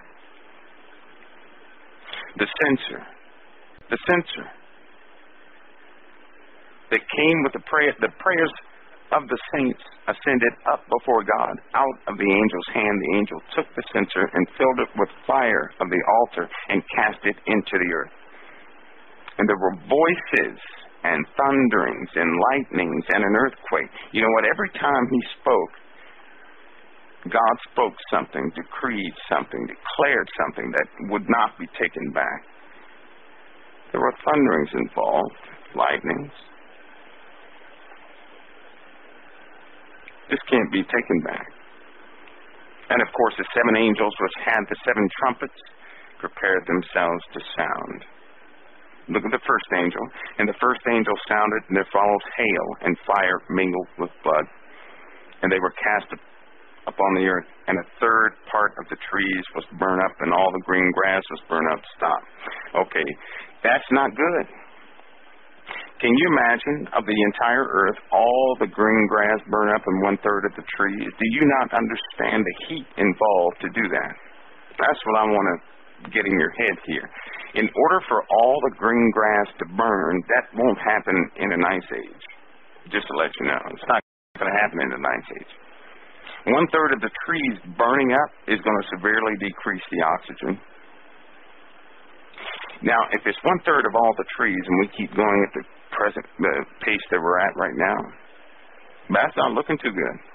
And if one-third of the trees are burned up, how many houses and homes are burned up? You think that's going to be good for anybody left on earth? No, those are the days of vengeance.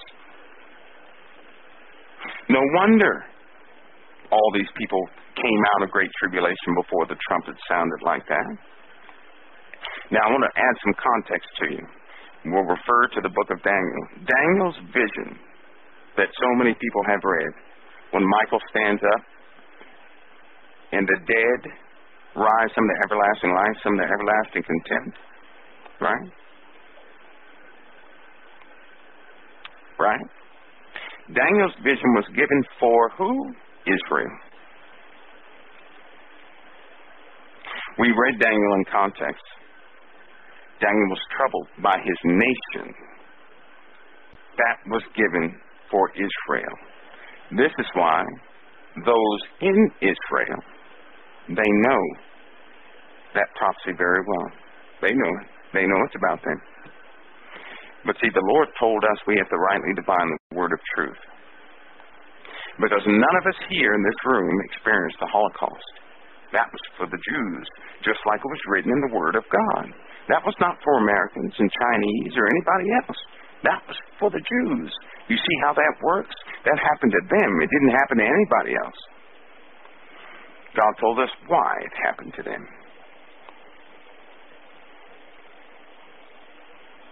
And not one of us should ever say, well, it's just because they're bad people. You know what I say? Leave that alone, because I'm going to tell you what still stands. Those who curse them, those who curse Israel are upon a curse. Those who bless them will be blessed. By your own account, when you mess with Israel and you pass your intellect over on God's people, by the way, which is God's business, you're taking your life into your own hands, because if you are caught on the wrong side of that, that is God's business. In fact, there was one scripture, and I'll have to go find it, but God gave to one of his prophets and said, keep your hands up, keep your judgments off of them. In other words, that's not your business. Israel is God's sole business. But he will use them as a stumbling block to the world. And there are some within Israel that are not good people. They'll be purged. But we have to remember God is God, and that's his land, his people. That's his land and his people.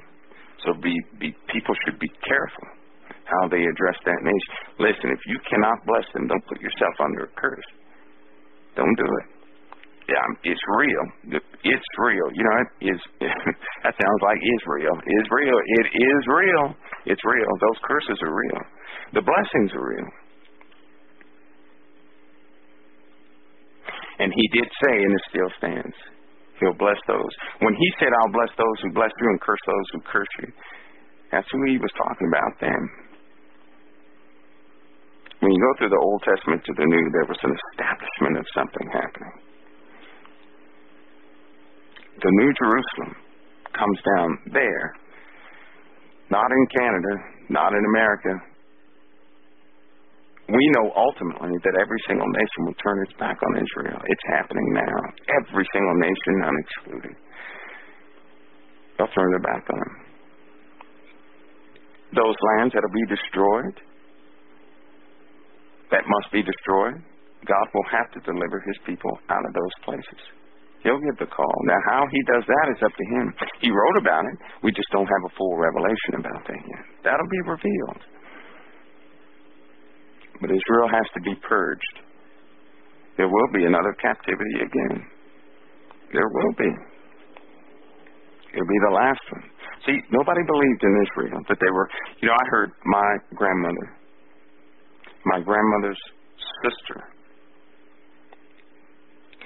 told her stories, and they together at the end of her life told us stories when we were younger about what actually happened. Do you not know that there were people who did believe in Jesus Christ at that time, and they told them that Holocaust was coming? This is why people started leaving. They started leaving. They saw it was, they knew it was coming. Through the Holy Spirit, they knew it was coming. And they pointed it out in the Bible, and do you know what those people said? We don't believe in that. It's not going to happen. It's not going to happen. And guess what they were doing the whole time?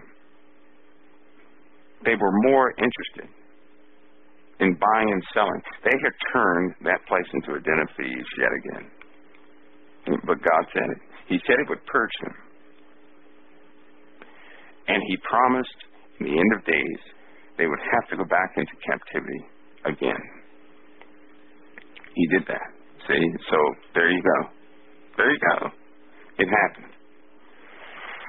He also tells us that they'll be trampled underfoot for 42 months. 42 months. They'll have to be trampled underfoot. And their places will be burned there. They will cause oblation to cease. You know what? People say, well, I'll tell you something else too. They pray at the Wailing Wall all the time. Somebody's going to make that stop. Oblation will cease. Those prayers will stop. They'll stop. God's word will endure forever. It will happen. We have to have understanding, because when it happens, people are going to say God has abandoned Israel. The other half, the other folks there say, well, there isn't. Where's your God now, Israel? They're going to mock and they're going to scoff, not knowing that God will be looking at each and every one of them, saying, well, this one will not be in that number that no man can number, and this one won't either. And you know what? As we continue to read through Revelation, you're going to notice something very curious.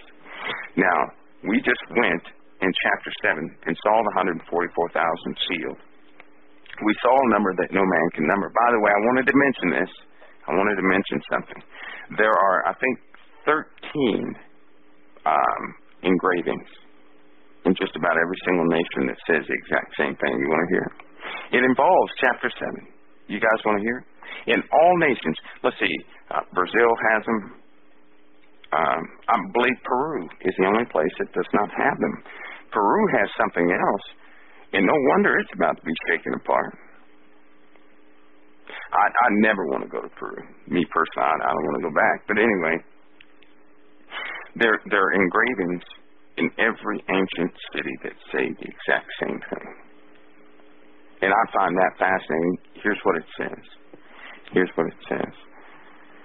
The 4 mighty men who expelled the Nephilim will hold back both winds and fire, so that nothing stirs upon the earth. And in that time, the tribes of the earth will take flight. That's what it says. The 4 mighty men who expelled the Nephilim will hold back both fire and wind, so that nothing stirs upon the earth. And at that time, the tribes of men will take flight. Now, I find it amazing how that can be in so many different cultures all over this planet. All over this planet. And yet they tell where this is going to happen.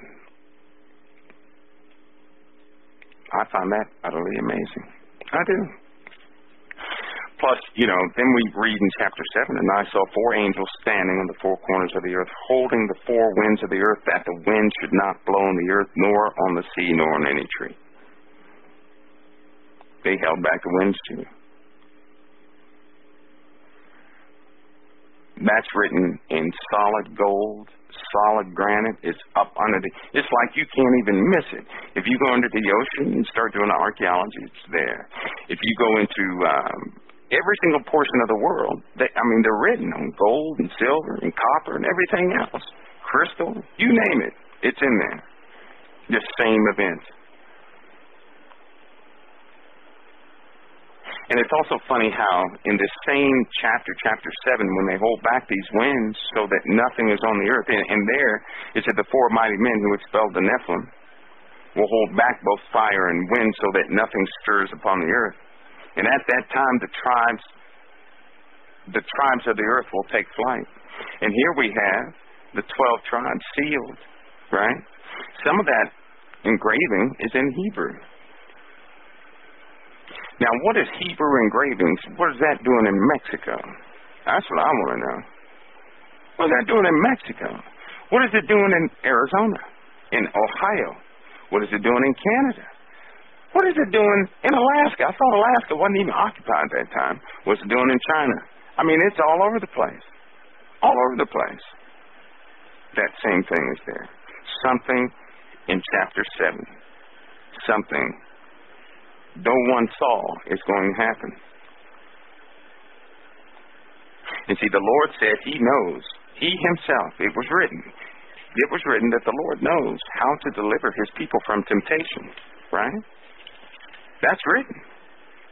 And then we have one of the churches that said because they held the word of their patience, He will deliver them from going through the hour of temptation that will come upon the whole earth and everybody to try them, which are of the earth. Insight, insight, insight, insight.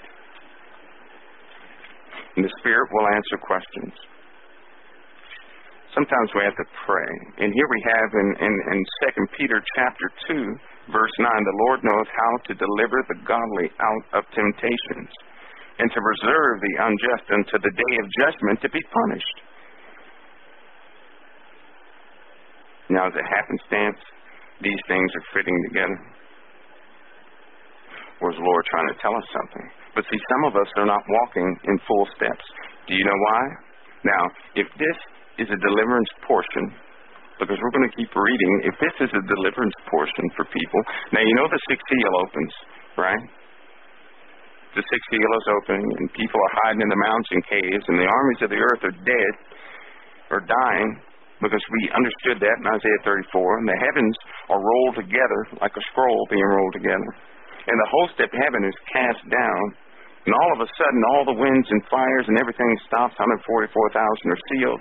And this great number of people that no man can number made it out or came out of great tribulation. What tribulation? That tribulation, the 6th seal. See, the 6th seal, although the earth shakes and every island and mountain is moved out of its place and the armies of the earth are dead, and the men are hiding themselves in the rocks and the caves, and stars are falling to earth, and the moon is as red as blood.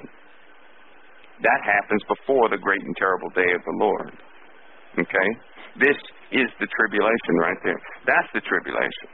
That's why everyone was in distress. And then all of a sudden in chapter 7, a great multitude that no man can number is in heaven. They came out of great tribulation.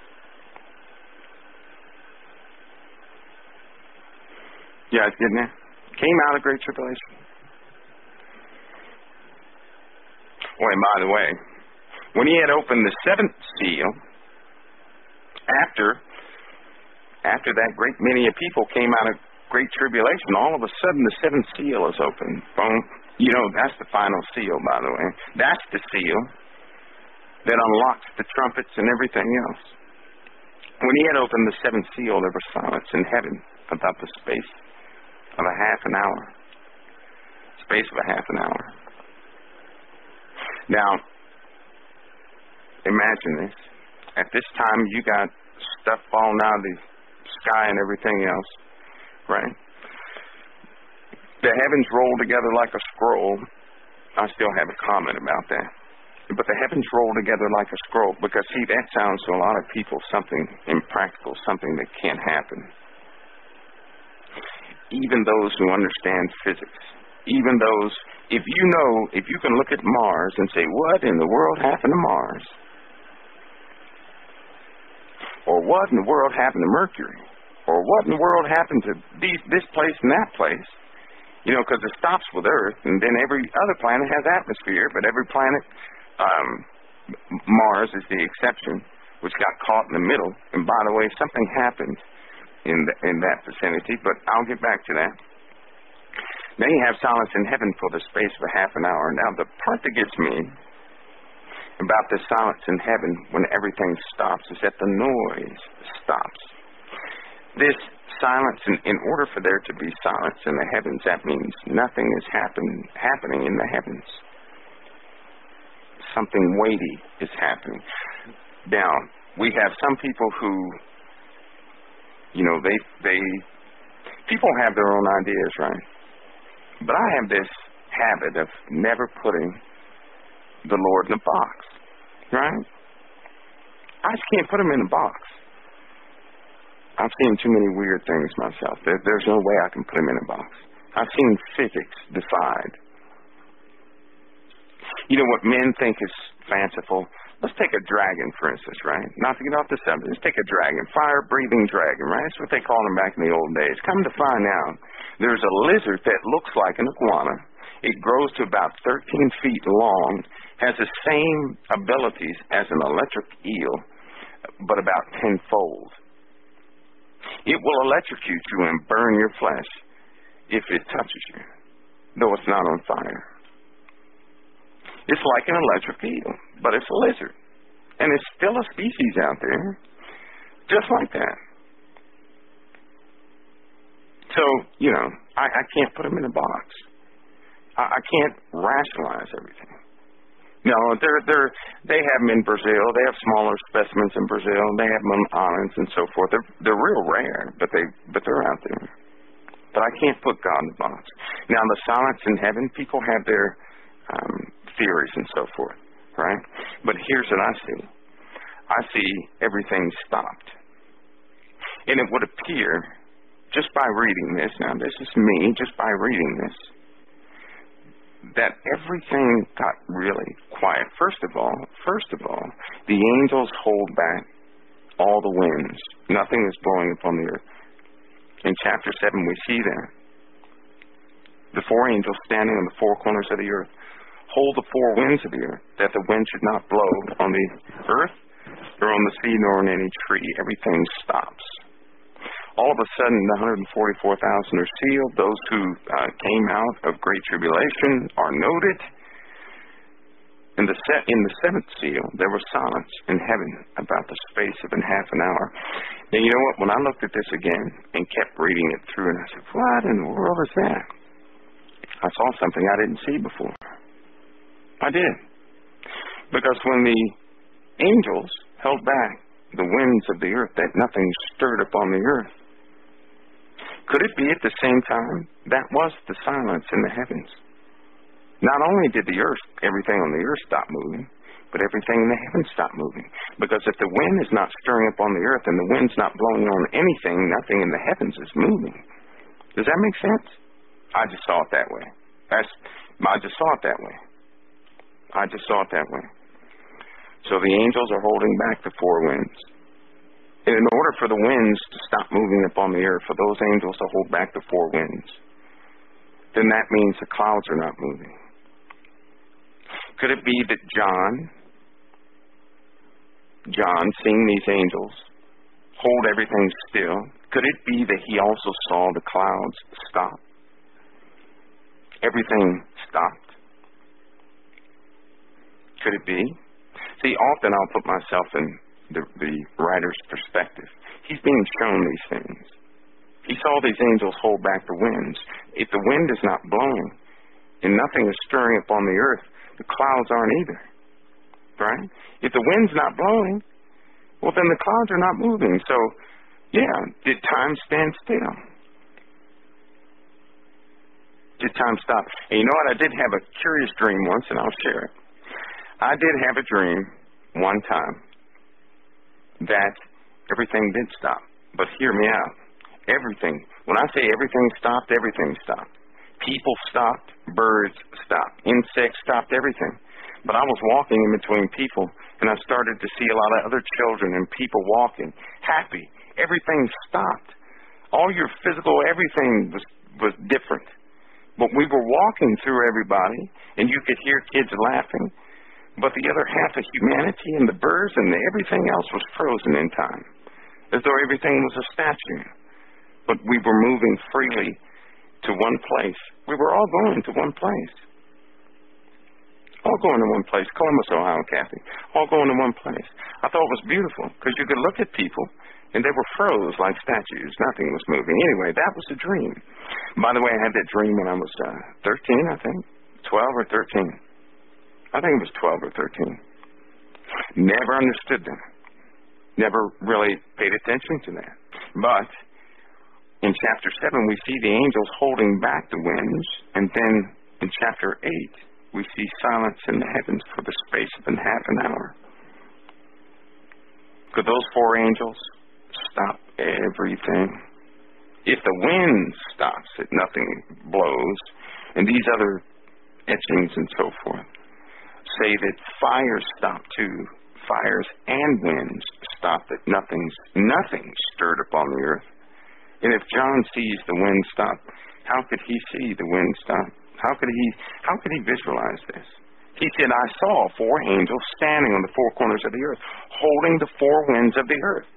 If he saw them holding them, well then, maybe he said they were holding them because the clouds and everything else stopped. Maybe everything stopped. Then all of a sudden, that great number is seen, and we get to chapter 8, where it says, and when he had opened the 7th seal, there was silence in heaven about the space of half an hour. Maybe that half hour was the ending, and everything was about to go back to motion again. Ask me. I'm just reading.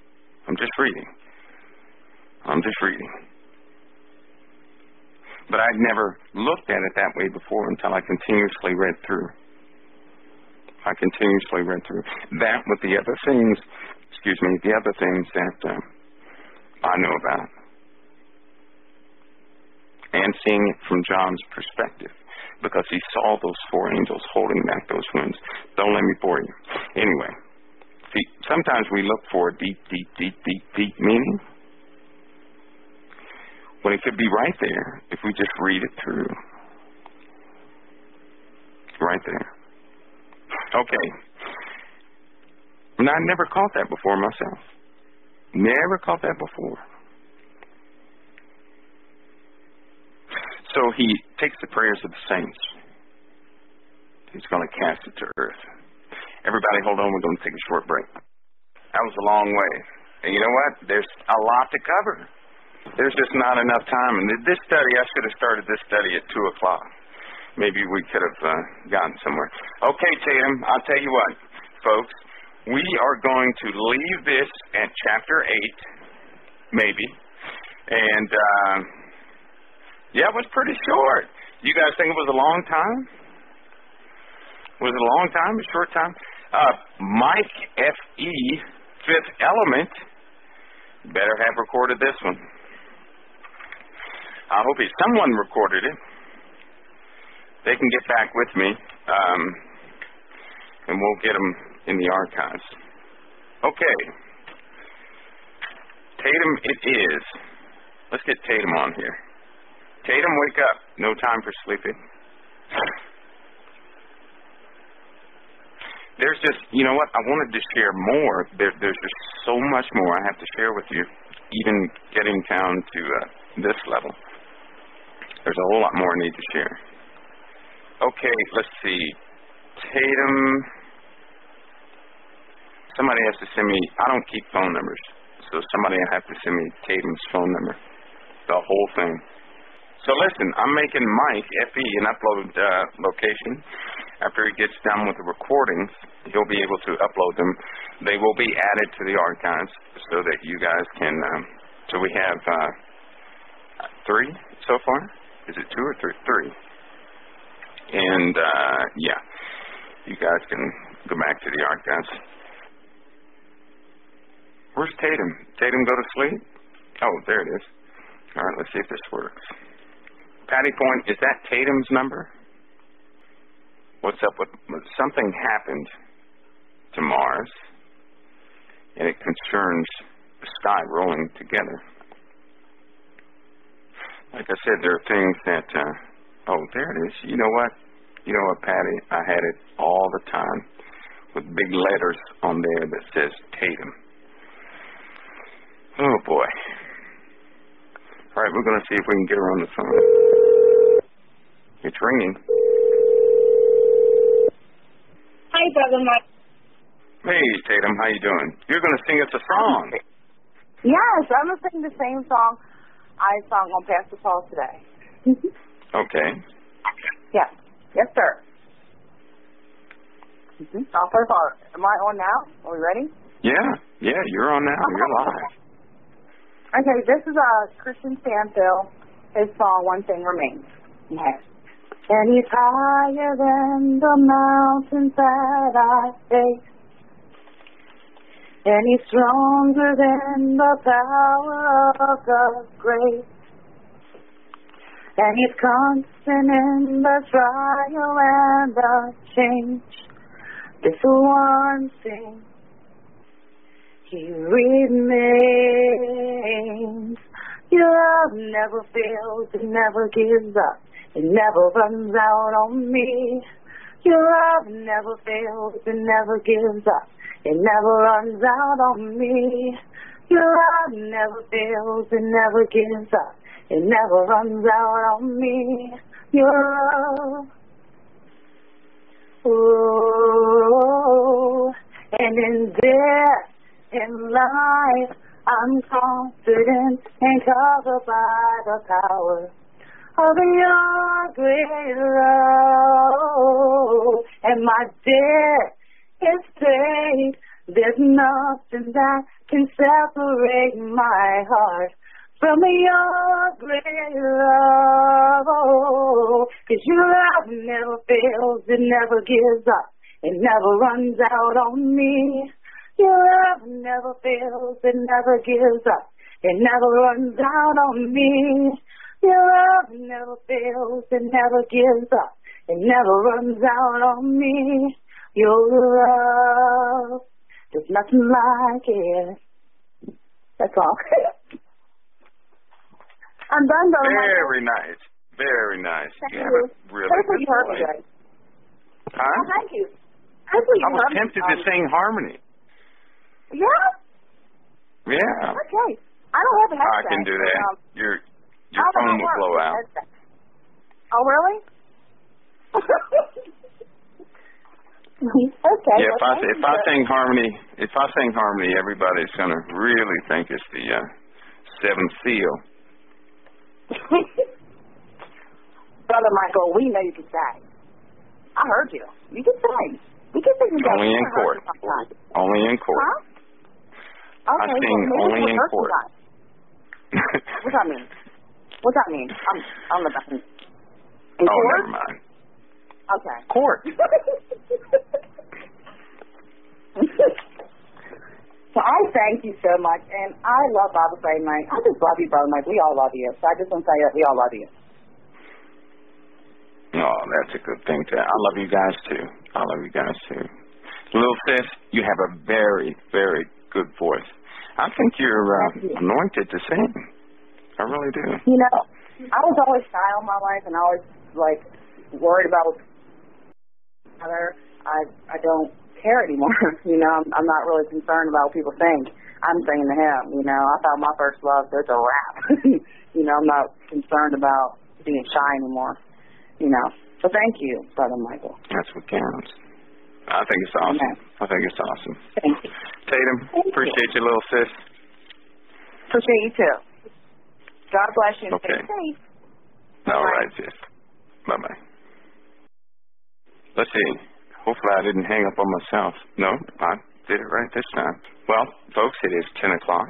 That means Dr. Larry of the news will be on. So I'm going to get them on this thing. And you know what? It was an awesome study. I really needed about 2 more hours. I did. Oh, no news tonight? Are you serious? Uh-oh. Well, see, it's not fair. Some people have said, well, that was the end of the Bible study, so I can't do it. I can't do it. Okay, Mars. Mars had its atmosphere stripped from something. Now, as I said before, I do not put our Father in a box or interpret his ways with ours. But Mars, their atmosphere was stripped, and it's just now starting to come back. Atmosphere is not happenstance, by the way. And you know what? This is so funny, because scientists state continuously, well, you know, Earth is a rock that was out there and all of a sudden it just, you know, the atmosphere just formed around it. No. Because you know what? Again, there's no atmosphere on Mars or Mercury, and Venus has an atmosphere that's acidic, right? You guys have heard that Venus has this acidic atmosphere that will just burn up any metal in there. Well, that's great. The only problem is for the last, 32 years, a probe has been on the surface of Venus that has not burned up or degraded materially, so we know that's not true either. That's not true. But Mars has no atmosphere, but it does have pyramids all over the place. It would appear that some of the fallen angels, if you read the book of Enoch, and of course we read in Jude, they gave reference to the book of Enoch, had inhabitants on that estate. It did. And if you think that that nobody can be there right now, or there's you don't know the truth of the whole situation. Science has laden people with lies. Really. They're more than lies. They're limitations. That's what they've done. See, you don't have the optics to look onto the surface of Mars. So Mars is interpreted to you through the eyes of those who can reach Mars. That's what's happening. And there's just too much going on with Mars. And again, you know, if you take out the red filter of any Mars image, it looks just like Earth. All you have to do for you guys who are good in Adobe or Corel or something like that, go into the filters, right? Tone back the red filter, and all of a sudden the colors match up perfectly and it looks just like Earth. Never understood that. Also, when you're looking at the probe pictures, right, of the rovers and so forth, now the only one they did cut the transmission to was the Phoenix mission. They had to cut that one, you know. So you're seeing this stuff and you're buying into something saying that Mars was never inhabited, doesn't have seasons. However, there are frozen bodies of water there. There's water on the moon, lots of water on the moon. We have things on the moon right now. We do things on the moon right now. And you know what? One day, they're going to come forward and tell you guys something. You're going to do one or two things. 3 things. You're going to say, I knew it. I knew it. I knew someone else was out there. Or you're going to say, that's a scary thought. I don't want to think about that. Or you're going to say they're liars. You're going to do one of the 3. But here's a problem. If you say you knew it, there's life out there, what context do you have so that you keep your biblical roots? Because you just can't magically start thinking. There are other life forms out there. This will place you into the hands of the elite who want you to believe that life out there. Oh, and please, let me clarify this for you. Demons are here on earth, not out there, okay? Demons are here, not out there. But we know that Satan has a war with Michael and his angels. Right? Satan and his angels, Michael and his angels have a war, and Satan is cast to earth. He's cast to earth. before he even realizes he's cast to earth, he's cast to earth. And 1/3 of his things up there with him are cast too. Now, these are not demons, these are fallen angels. 1/3 of the fallen angels that fell, that are following Satan, get cast here. Demons are not angels. Demons are spirits that do the bidding of Lucifer and his captains and so forth. See, all this has to be put in a true context. Just like angels, Michael and Gabriel and Raphael and Uriel and so forth, they have angels working beneath them. Lots of angels working beneath them. When the angels first mated with women and they had children, right? Their children lived for 500 years, and then when they died, because they were neither human nor angel, their spirits were known as evil spirits or demons. By the way, that word demon means intelligence, givers of knowledge. So when you're saying an evil spirit, right? Evil spirit, like ghosts and people possessed by things like Leviathan, Legion, and so forth, right? These things are in fact offspring of the fallen angels. Their bodies died, but their spirits did not. Their spirits don't go back to God because they did not come from God. Their spirits stay right here on earth. They stay right here on earth. You guys got that? So they're lingering around. You can't kill them. And they were terrified to death that Jesus was going to send them to hell when he saw them. That's why they begged to be thrown into the pigs. And the reason why I'm saying this is because many people every single day risk their lives to combat these things that you know nothing about.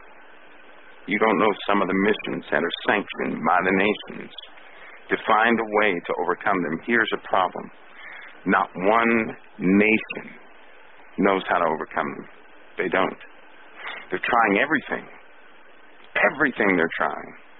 They're trying to reestablish the power of the pyramids. Do you know what a pyramid really is, guys? I'll save that for the Hagmans. I can't say it here, but I'll say this. I'll say this. You are used to energy, right? You're used to energy like electricity, solar energy, radiation, and so forth. Here's the energy you know nothing about. It's called bioenergy, cosmic energy, which is not in the measurable field of energy. I'll give you some radar stories that we run into often, and we have to add filters to certain equipment so that we don't get messed up by them. Now, please listen. If you want to know the truth, I'm going to say this truth one time. The rest I'm going to say for the Hagmans. But there are occasions when over the pyramids, large energy signatures are picked up. Right? This began to happen back in the 40s when radar really, when the technology really started to boom. Come to find out, the shape of a pyramid concentrates energy at its core, but it only concentrates energy at its core if it's placed on the earth where natural ley lines exist. And so that shape of a pyramid does, in fact, concentrate energy. You can do this with popsicle sticks. It has to be iron, unless you have some bricks. If you built a pyramid yourself, you could take a multimeter or a Gauss meter, something like that, and you would actually see that energy has increased at least 20 times. If you placed a plant in the sunlight, one inside of a pyramid, the one inside of the pyramid would grow faster than the one outside of the pyramid. Okay? Scientists have already used antibiotics and did a controlled measurement, I think it was 20 times in a row. They had antibiotics. They randomly placed a few in a pyramid and placed a few outside of the pyramid. After 28 days, the antibiotics within the pyramid, right? Now, we're looking at a pyramid shape, and then we're looking at a cube shape. The ones that were inside the pyramid, their potency increased 500% over the ones that were in the cube shape. Just to let you know, now they've known about this. They're not going to print it or anything. That's just the way it is. And so what the ancients did was they took this knowledge but they also took the instructions away from the pyramids of how they work, but they took this knowledge and capitalized upon it. When the angels when they fell, they taught men these things. These are enchantments, incantations, and so forth, using the natural energies of the earth to do things. To regenerate the flesh, they try. A host of things. There are many, many things people don't know about. Egypt is keeping so many secrets, it's pathetic. So are many of the other nations. Now they're in a fight to find restoration technologies because they know the time is close. And I'm going to be honest with you. They don't know what to do with these things. They know they're coming. They know the war is going to take place. But you know what? Everybody who gives credence to the Illuminati and all these other groups, they don't know what to do with them either.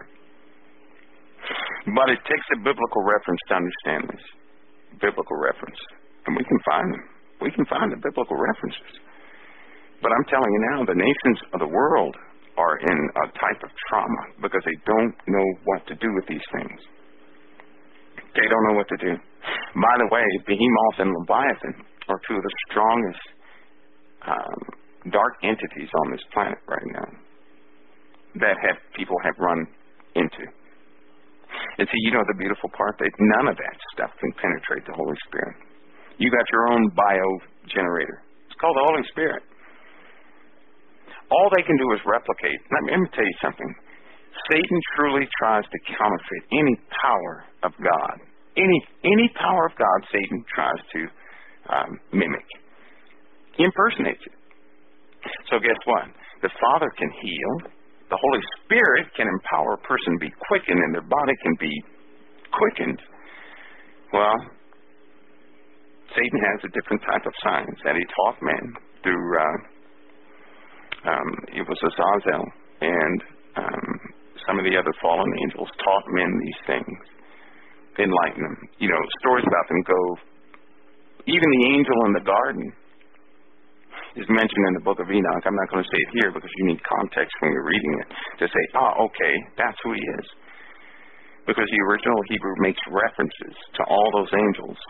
They just generalized them into Satan because they're all under his, authority, those that are not bound right now. They're all under his authority. Satan was one of the big wigs to the angels. He's one of the big wigs. Anyway, so they have all this stuff in ancient times, and I'm telling you now, if you look closely, many wars initialized from controlling that type of thing. They initialized from that. And so that's the way that works. Folks, hold on just a minute. I'll be right back because I'm not done talking. Not quite yet, but we'll talk some more. Just a second. Whew, it's been a long night. I cannot believe it's 10:17.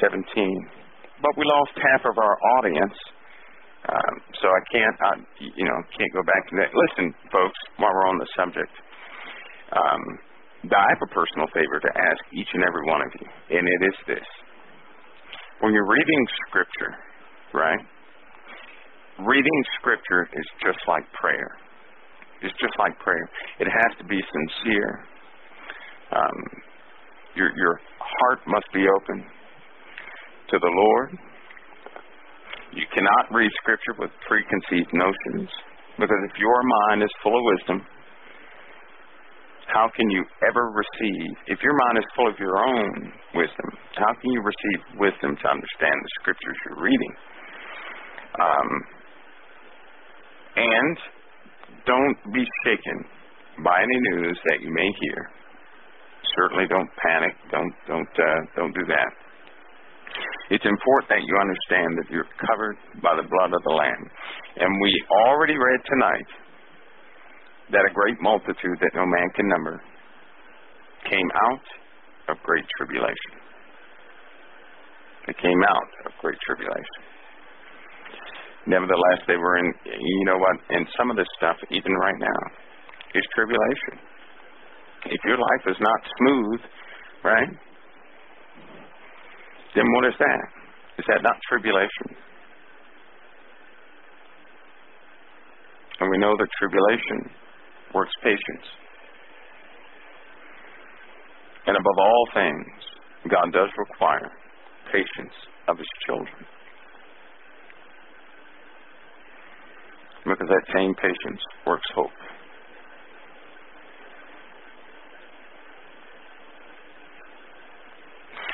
Just remember that. Because some people are going to get carried away in the news that they hear. They're going to get overwhelmed, if you will. And sometimes when you're hearing news of any sort, certainly if it's bad news, sometimes you have to be very still, extremely still. Search for the wisdom of the Father's wisdom, so that you can understand what's happening, not jumping over to assumptions and conclusions and so forth. Because above all things, you want to be stationary, rooted, grounded. If you're rooted and grounded, you're not so easily shaken. You may bend to the left and bend to the right, but you're still rooted. You won't be uprooted. So guess what? The winds of a storm will affect even the strongest trees. But the strength of a tree is in the depths and the strength of its roots. It can lose branches, it can lose this, that, and the other, but it's still rooted. That's where we need to be. We need to be rooted and grounded. We're going to be pruned, yes, but we're rooted and grounded. Having said that, I already see a tactic of the enemy. You know, there's a scripture that says that God will not have us ignorant concerning the devices of the enemy. Right? Also, you've heard the term that people use, when you go to a different country, you're left to your own devices. That means you have to use your wisdom to function in those countries. The way you work, how you're going to work is left up to you. Now, the Lord said He would not have us ignorant concerning the devices of the enemy, how the enemy works. Don't ignore how he works. Be patient and observe how he works. It's time for you to begin to identify him in your life and how he's working. Not to point a person out. You don't point at a person and say, Satan, Satan. You don't do that. But guess what? To avoid the lures and the traps of the enemy, you have to know that they are from the enemy, or you'll step right into it. You'll step into it. If you don't know of a pit set before you, because you willingly ignored all the signs, you're going to fall into that hole. That's what's going to happen. So let's not ignore it, but use everything the Father sends to us that adds to our wisdom.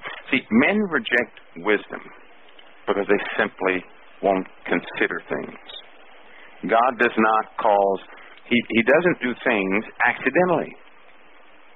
Every single thing that happens in our life, good or bad, is for an end purpose. And if you are a believer in our Lord and Savior Jesus Christ, then everything you go through is for your good. That's why it says, all things work together for the good of them that love the Lord, who are called according to His purpose. Because if you do, in fact, love Him, you're not left at the whim of the wind. Everything is used for your growth, good or bad. And we've all taken tests we didn't want to take. We've all studied subjects we did not want to study. We did this in school. We did it in school. And so the same thing applies. The same process applies. There are going to be things that we don't want to do out of the flesh because it's inconvenient. But yet the Lord is showing us things that we must know. And believe me, when you know them, they will serve you well. They'll serve you well. God's not going to expose you to anything that's going to take your soul. He takes no pleasure in death of anybody. He's not going to put you in a situation beyond that which you can bear. He certainly is not going to put you in a situation that's going to take you. That means all things that are in your life for your learning, for your growth. And apparently, a time is coming we're going to need it, so we can no longer afford to reject it. We have to get up, dust our pants off. Let's get our gear and begin to walk. We have to begin this walk. It's time. It's just time to take that walk in truth, in God's will, pruning ourselves, purging ourselves. I've learned something else of the Lord, and it is this. There's certain things, there's certain branches on me I know how to prune. I don't have to wait on Him to do it, because through His holy word, He has told me what they are. I can purge them. But the first thing I cannot do is to say, I am important, and have pride in my life, because if pride is in your life, you'll never notice you have to be pruned. Pride is dangerous. If you don't notice you have to be pruned, well, you're left at the hands of the pruners that may prune you at the wrong time. It'll still be effective, but you're going to remember that pruning. I'd rather do it myself by trusting in God's word and say, well, don't need that, don't need this, don't need that, oop, I need this. This is nourishment, this is nourishment, this is not. Get rid of pride. If you get rid of pride, your eyes are open. The scales seem to come off. The mist, the haze is lifted. Just like in the end, the same thing will happen to God's children, to His bride. They'll no longer be blinded. Its reason is real, is like it is. And guess what? It's for our benefit at the time. And don't try to figure it out, because God is God, and we are just starting. But God is God.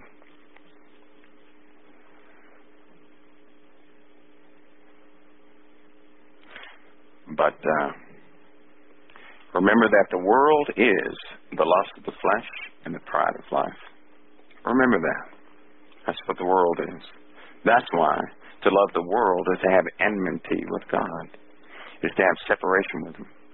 We are in the world, but not of the world. We're not of the lust of the flesh and the pride of life. That's why some of you tempting to be like the other person, and it's not going to work, because you yourself know those things are not within you, and if they are within you, you yourself know they don't belong. All right. Now, did I hear Pastor Paul say something about scientists or something like that? We're going to have a meeting and say some things about some inbounds and this, that, and the other. I think I heard some people speaking about that. See, sometimes on the inside you know a little too much, and then you don't get to interpret the public side too much. Now, I don't want to say anything that's going to get me or you in trouble, but I thought I heard someone say that. At any rate, we know it's coming. So tomorrow, Lord willing, we will continue with the seventh seal, the silence. Did you guys get that about the silence? We'll go back over that tomorrow with the silence, because lots of people interpret this in many different ways, but I'm telling you, it just popped out at me. It just popped out at me. So we'll see. But remember, with the book of Revelation, I'm not going to change anything. And if I feel so, I'm not going to assume either. But I will show you those things that jump out at me. 2014. Tomorrow on Earth Day, the 22nd, there's going to be a things the Lord reveals to me. Because like I said, sometimes people make a deep subject out of things. Sometimes they do. That is just right there. It's plain. It's just very plain. And in our complex minds, it's hard to capture something plain. Again, one of the analogies would be, if I told someone, I stubbed my toe 2 hours ago, they would say, there's something to that. Something very prophetic. And no, it's not. Nothing's prophetic. Nothing, and I just stubbed my toe 2 hours ago, and it hurt. That's all there is to it. And sometimes things are written so plainly that it escapes us. It does. It will escape us. Because we're looking for something deeper. And guess what? It's not that deep. They did that when Jesus was there. Oh, well. Folks, it's been nice. It's been real. I'm going to spare you my jabber jaws. So I'm going to stop so I can have some coffee and do some reports and pray a little bit. I have to share with you, I am unsettled for the coming days. Not for the sake of you guys, just for the sake of situations. And sometimes, you know what, I can't tell you what's going on, but I can ask you to pray that God remember His mercy. I can ask you to pray that God remember His mercy towards mankind. And to truly be merciful to the little ones. So, folks, I love you. I shall see you tomorrow, God willing, Lord willing. We'll jump right back into chapter 8 and continue. And with that, I will say good night.